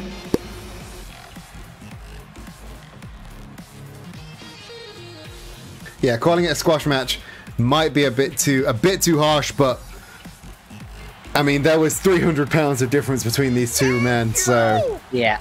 MJ Pastelis, thank you for the raid. Thank you, everyone from the Pastel Paradise. Welcome to Wrestling is Silly. If you've just joined us, you've missed the Unthinkable Sheep valiantly. You've missed the Unthinkable Sheep going head to head against Bugs Bunny. Bugs Bunny putting in a valiant effort. But if you're new here, welcome to Wrestling is Silly. I am Eden. Across the desk is my co-commentator and partner in life, business, and crime, Zach. Welcome to Wrestling is Silly. Every week we put on at least 2 hours of absolute nonsense wrestling. All of your favorite wrestlers, you know, Bugs Bunny, Karl Marx, Homer Simpson, a man made of mac and cheese. all the wrestlers that you recognize from your youth. And yeah, welcome to the show. It's absolutely wild. Thank you, MJ, for sending your crowd this way.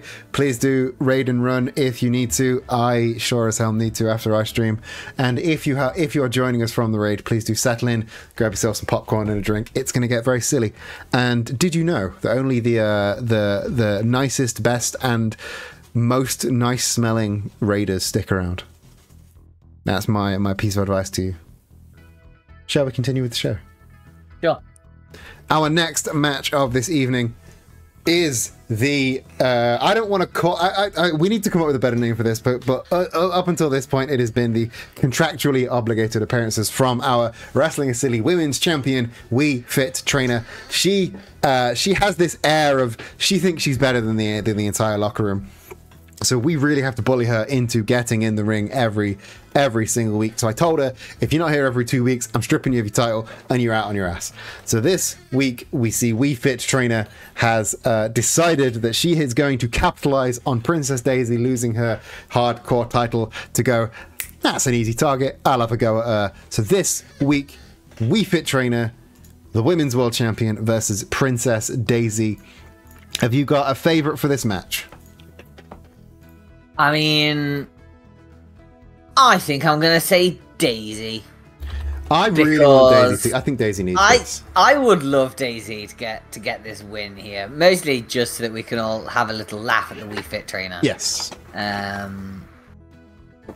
But yeah, I'm gonna put all of my eggs in Daisy's basket. As much as I want Daisy to win, I must remind you that 2 weeks ago Daisy did get thrown through a Hell in a Cell cage and pinned by Princess Peach for her hardcore title. She's definitely not at the top of her game. But if you want to put all your eggs inside her basket, then at least ask permission first. Have you... Of course, I would never do such a thing without permission.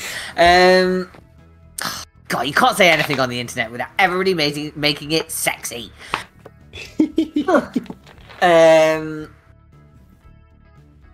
I can't remember what I was going to say now, so you're just going to have to go down to the match, you vile creatures. As you wish.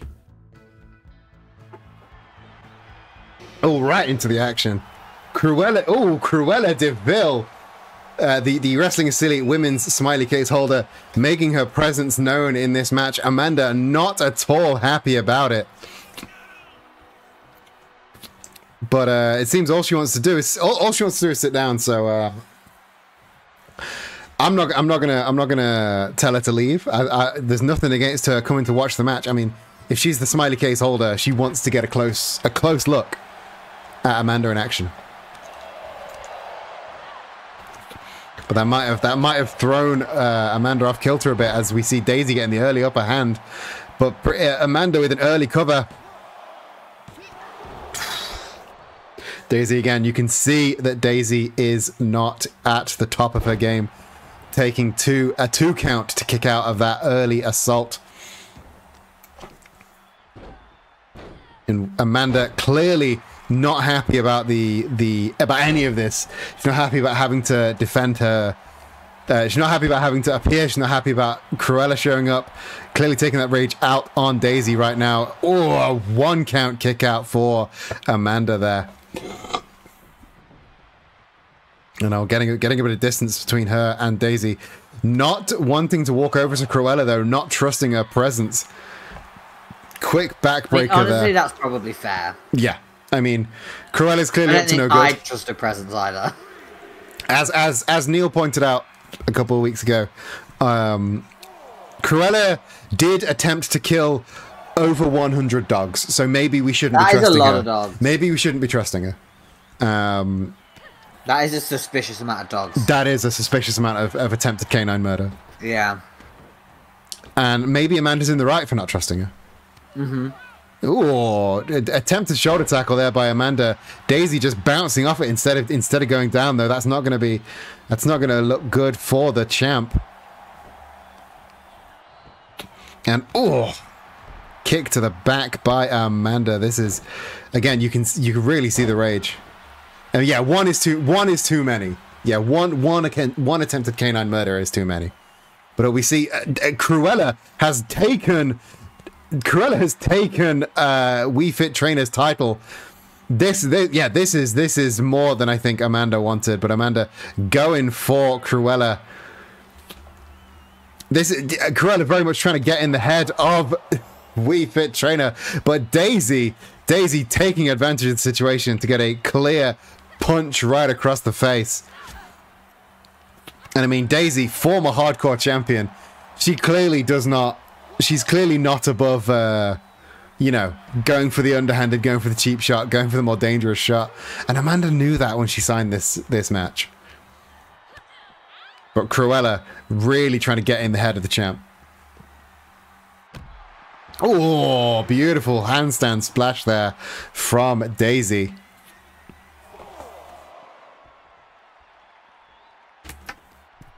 Wii Fit Trainer getting up back into the ring, right into a flying forearm from Princess Daisy. Amanda slowly gets back up to her feet. Quick lock up. Ooh, ankle pick from Wii Fit Trainer into not quite a figure 4 leg lock. Just really wrenching that leg. That is a tight lock on the knee and the ankle of Princess Daisy. Yeah, one attempted dog murder might have mitigating circumstances, but at 100, yeah, that's a little bit beyond. It's a little bit beyond. Daisy gets the Irish whip, and ass first assault there from Daisy. Daisy with the cover. Wii Fit Trainer still kicking out at 1 though. Daisy still managing to get a little bit of a boogie in there. And now Princess Daisy, roundhouse kick avoided. Flying forearm hits its target though.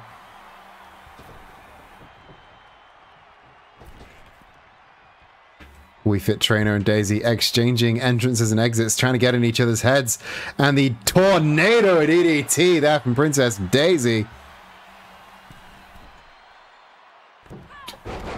Hit Amanda with the whole, hitting Amanda with the whole ass basket of eggs. And that basket's full of Zach's eggs, so that's going to be a hard-hitting basket. There's the penalty kick from Princess Daisy, but right into the rope break zone. Amanda very, very lucky there.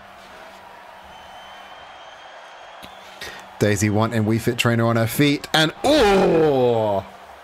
that was a slam, a dunk of a flying fist. What are you giggling at? I don't know.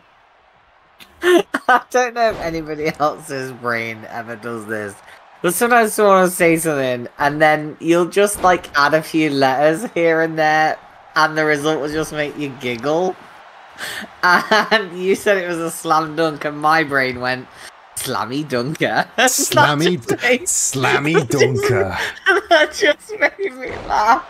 That was a slammy dunker of a flying fist. You need to start saying these things out loud.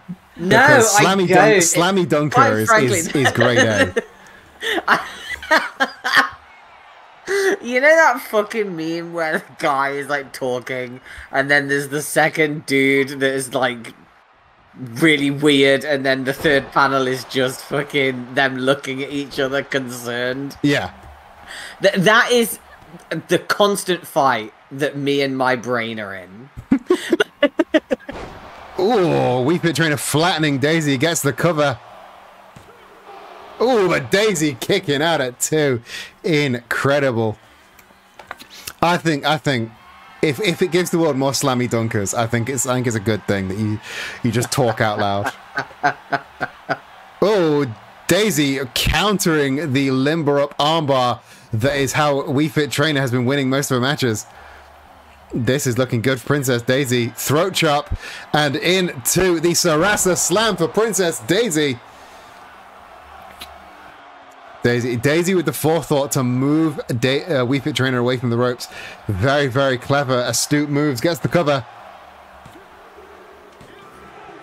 And Princess Daisy with the win over the champ. Incredible. I fucking told ya, dude. My eggs were safe. My eggs were all safe in that one basket. Here is your winner, the Slammy Dunker, Princess Daisy.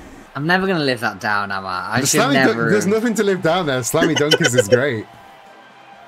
That's genuinely a great set of words.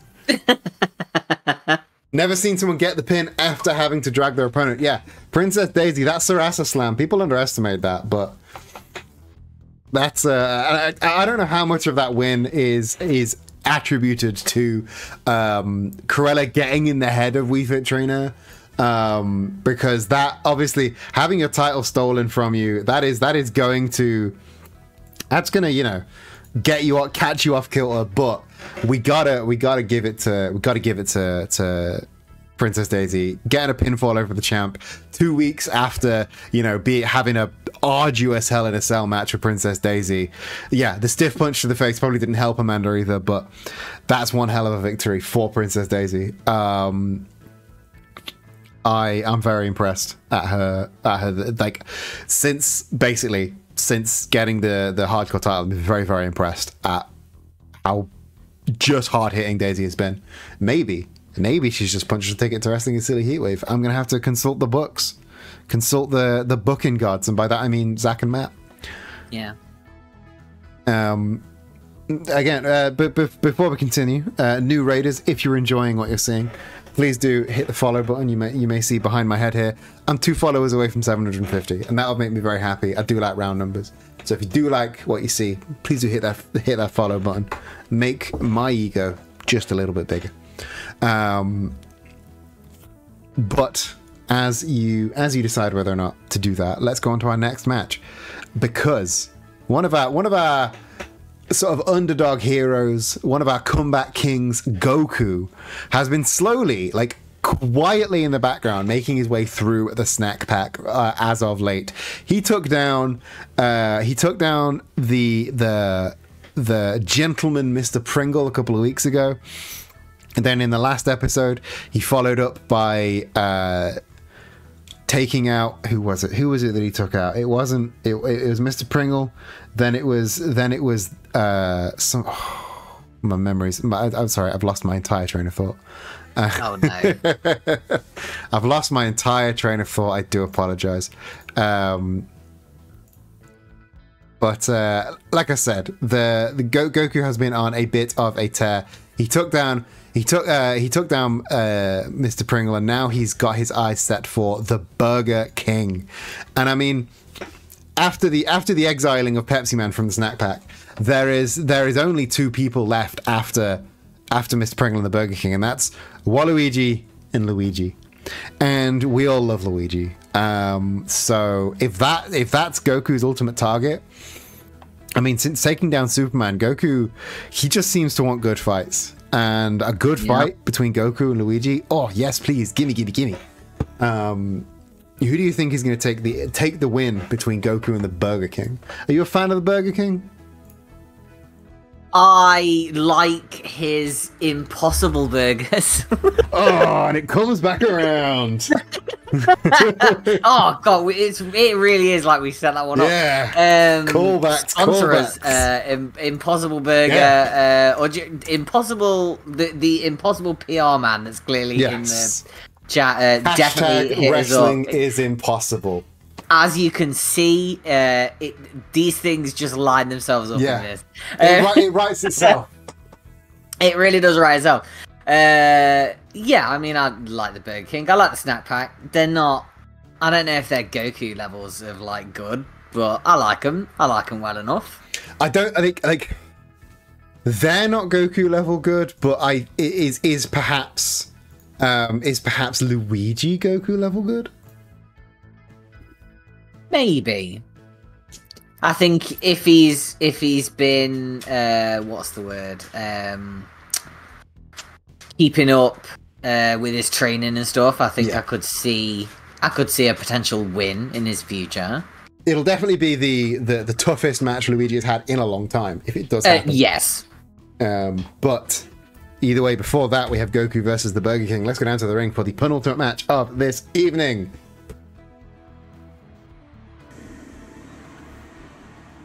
Wrestling is silly. Your next match is set for one fall with no time limit. Making his way to the ring first, from the planet Vegeta, weighing in at 215 pounds, Goku. Some might say that Goku should be in line for a title. Goku shouldn't be having nothing matches with quote-unquote jobbers like the Snack Pack, that he should be in line for the Twitch title or even the world title. And maybe you're right. Maybe Goku is like world champion material. Maybe he should be taking on King instead of Garfield at Wrestling a Silly Heatwave. But is that what Goku wants? I mean, that's really what matters, isn't it? Like, you know, whenever people on the outside make these kinds of speculations, I think it's really easy to ignore the fact that wrestlers are actually people. Yeah, they have wants, they have needs, and what I think Goku wants is just good matches. Yeah. And his opponent from Jacksonville, Florida, weighing in at a quarter-pounder with cheese, the Burger King.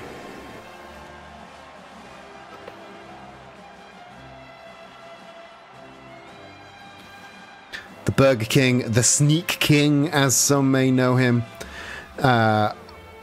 Not one we see in singles action very much. He is very much a tag team wrestler with the rest of the Snack Pack. But that doesn't mean he can't come out and have a good punch up on his own. We said the same thing about Mr. Pringle when he was in singles against Goku.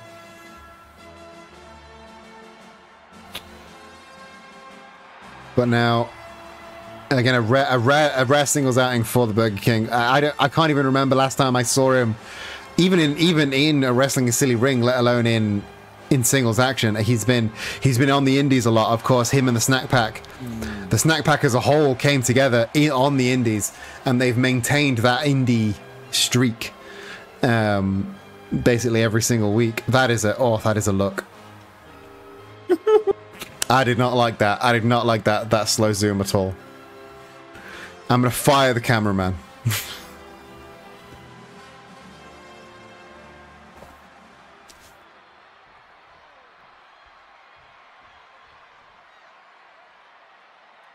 And Freya calls for the bell.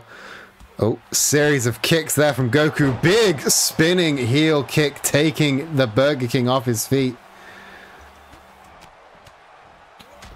And then there's a ground and pound assault there from Goku. The cameraman is probably a Union member. No. The Union is Abe Lincoln, Karl Marx, and Freddy. There's no cameraman in the Union.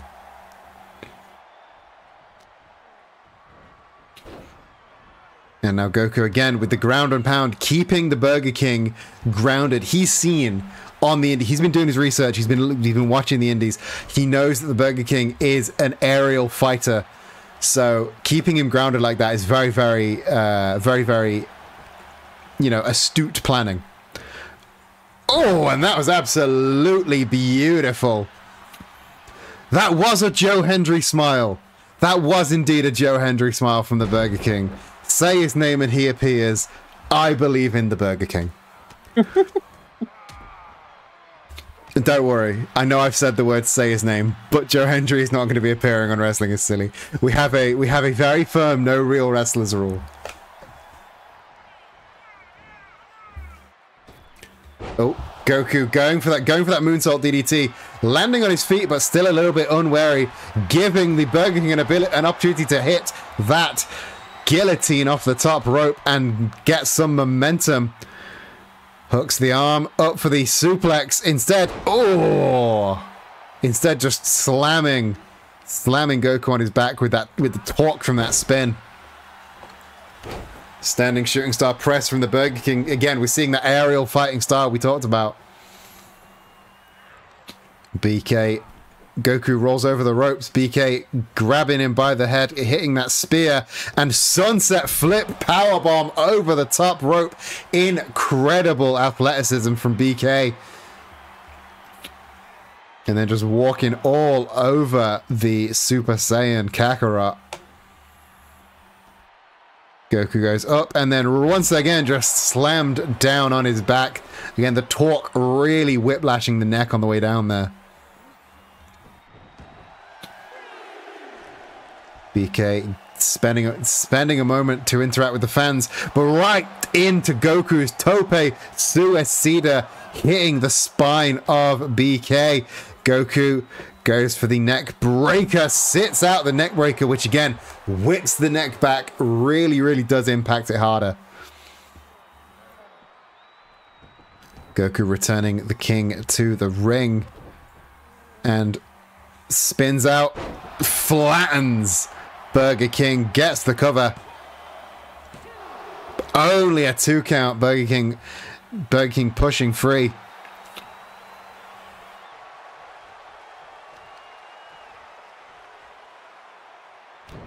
Goku dropping his weight onto the arm of the Burger King, grabbing him, picking him back up, popping him up, and there, the Spirit Bomb deep cover. And that is all she wrote. Spirit Bomb, a beautiful power bomb to finish the match. Here is your winner, Goku. Nobody hits that power bomb like Goku does. Channeling the energy. I wouldn't want to be on the receiving end of it. Definitely not. Channeling the energy of everyone else in the world into that Spirit Bomb. An incredible way to finish the match. An incredible win. Another win for Goku. And I'm very much expecting to hear from him sometime soon to announce his intentions for Wrestling is Silly Heatwave and or beyond. We just have time for one more match this evening, and it is the celebratory match for Princess Peach, the new Wrestling is Silly hardcore champion, as we've mentioned numerous times this evening. She won it in Hell in a Cell last episode against Princess Daisy.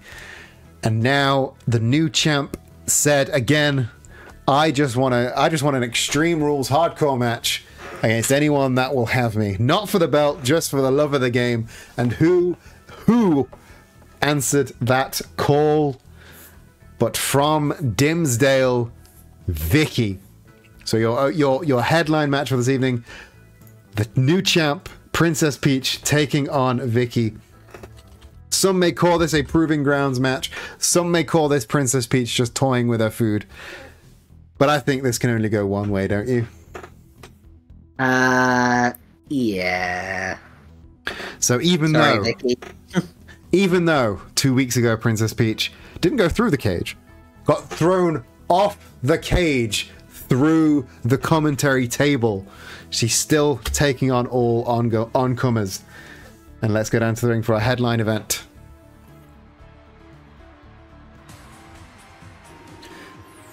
Wrestling is Silly, your main event for tonight. It's set for one fall with no time limit. Making her way to the ring first, from the Mushroom Kingdom, weighing in at 150 pounds, she is the reigning, but not defending, Wrestling is Silly Hardcore Champion, Princess Peach. Yeah, you gotta admire Vicky for stepping up. I mean, there was silence in the locker room when she said, "Who's gonna face me so I can show off my new title?" Absolute silence. But somebody said, "All right, I'll have you. I think I could take you," even though the title's not on the line.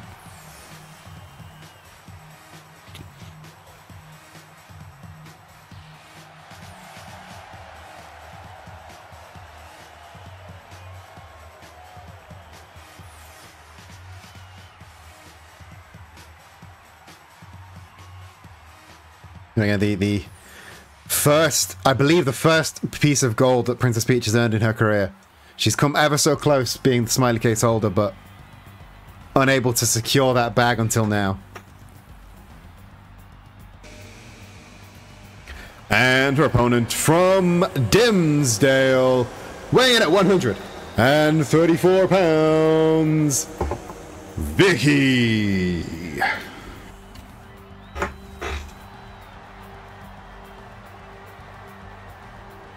Again, quite a new face. Quite a, if you pardon the pun, quite a green face in Wrestling is Silly here. Not a lot of matches under her belt. But she's been on the indies. She's been in that GCW, that CZW. She's got a deathmatch experience in the past, has Vicky. It's a different ball game when you're going up against the hardcore champ. I mean, she's never done Tournament of Death. She's never done anything like that. She is by all accounts very new to her career. Yeah. And maybe she thinks that she can, break out with this match. And, more power to her if she does.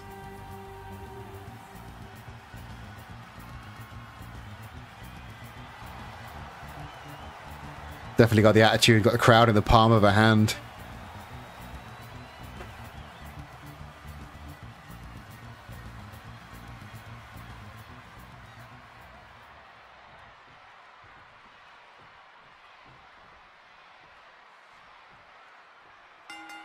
Referee Freya rings the bell. Vicky goes for the lockup, lifts the champ up, and goes for the fallaway slam, but Princess Peach reversing it into just a crossbody drop. And now the studded cleats of Princess Peach stomping at the back. Yeah, just getting in the ring with the title holder is a chance to get seen. If she can last, say, over 2.5 minutes, I think it'll be a success.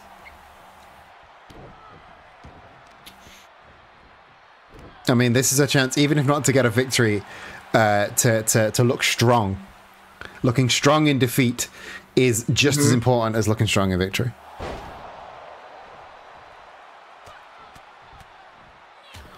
And Princess Peach mounting and pounding.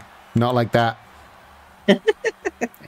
Peach now seemingly going straight to the plunder. Vicky stopping her in the tracks, but instead meeting gut first with the corner of the stairs. Vicky trying to stop Princess Peach, going for that baseball bat, going for the side Russian leg sweep. Vicky seemingly wanting to stop the weapons coming into play, instead going for the baseball bat. Princess Peach one step ahead though.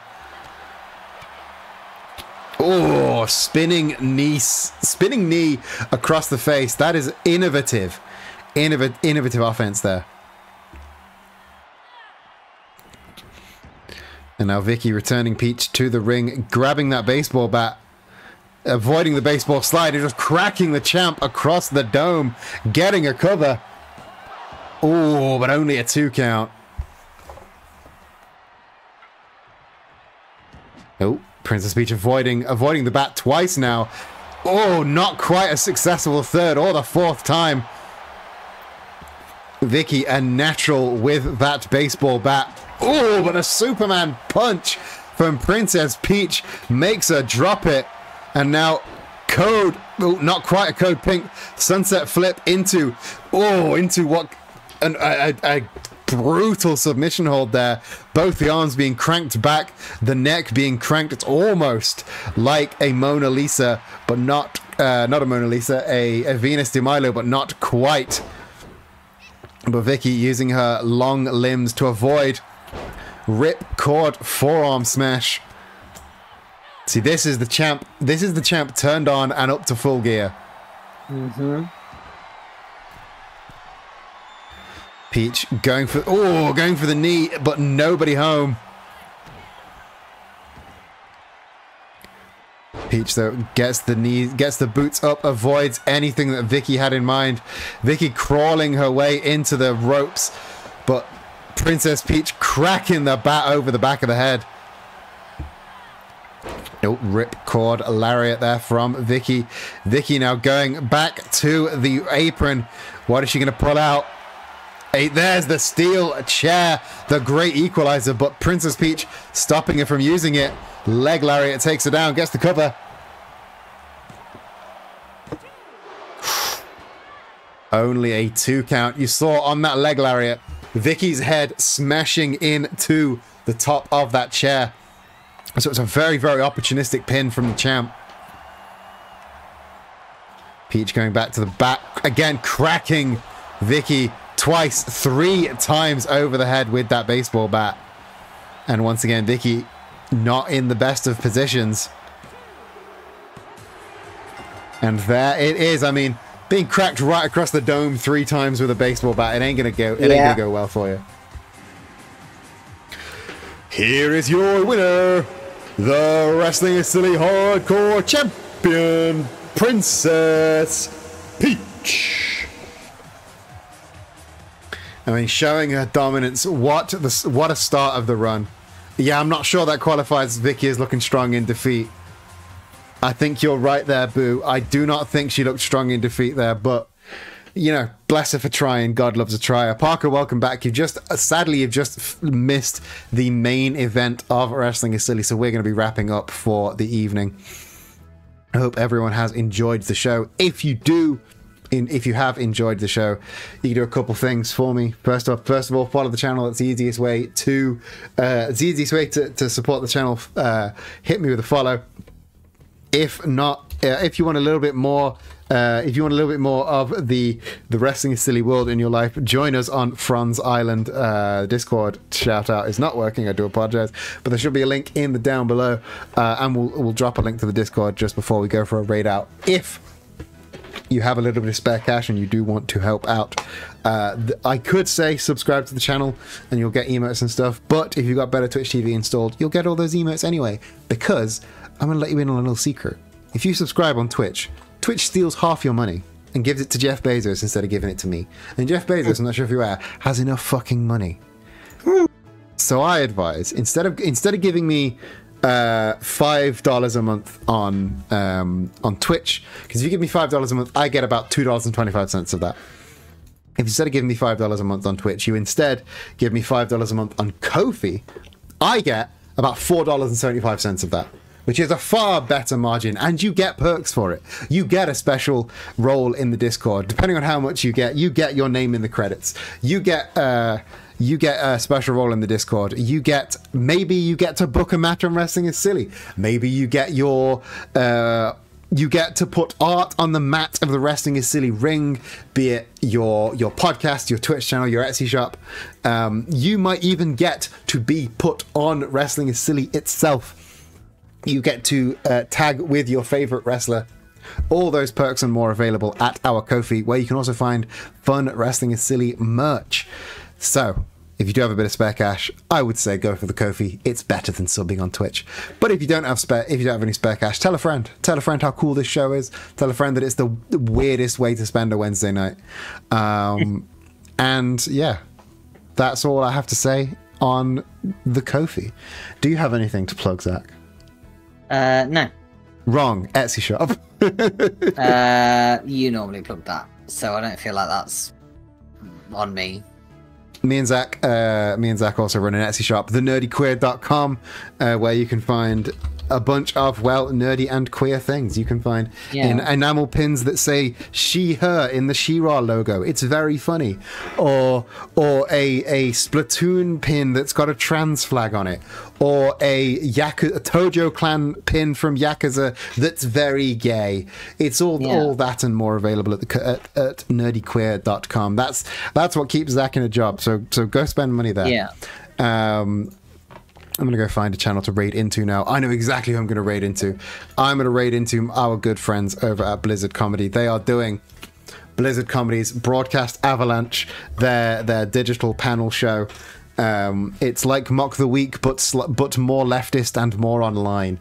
So if anyone's going to reference a meme for a punchline, it's going to be there on Blizzard Comedy. Speaking of digital panel shows, if you are on the Facebook, first of all, I apologize. But if you want a fun comedy panel show that's vaguely UK election themed, tomorrow night at 8 p.m. on facebook.com/alternative cobra meeting, me and several other very funny comedians will be doing the Alternative Cobra meeting election special. So yeah, that's streamed over on Facebook. It's going to be funny. It's going to be topical. I'm going to be there, and some funnier people than me are going to be there as well. But we're going to raid into Blizzard Comedy. So go say hi to them. They're great. They're lovely. They're all very funny. Yeah, and like I said, there's the link to the Discord. Join us there. Drop the words queer pirate raid into the Blizzard Comedy chat when we send you over there. But until then, we're going to be back for Wrestling is Silly next week for the last show before Wrestling is Silly Heatwave. But until then, Buccaneer, Buckafar, or the book you are, I hope you're having a fantastic rest of your day. I'll catch you in the next stream. Have a wonderful rest of your day, and love you. Bye.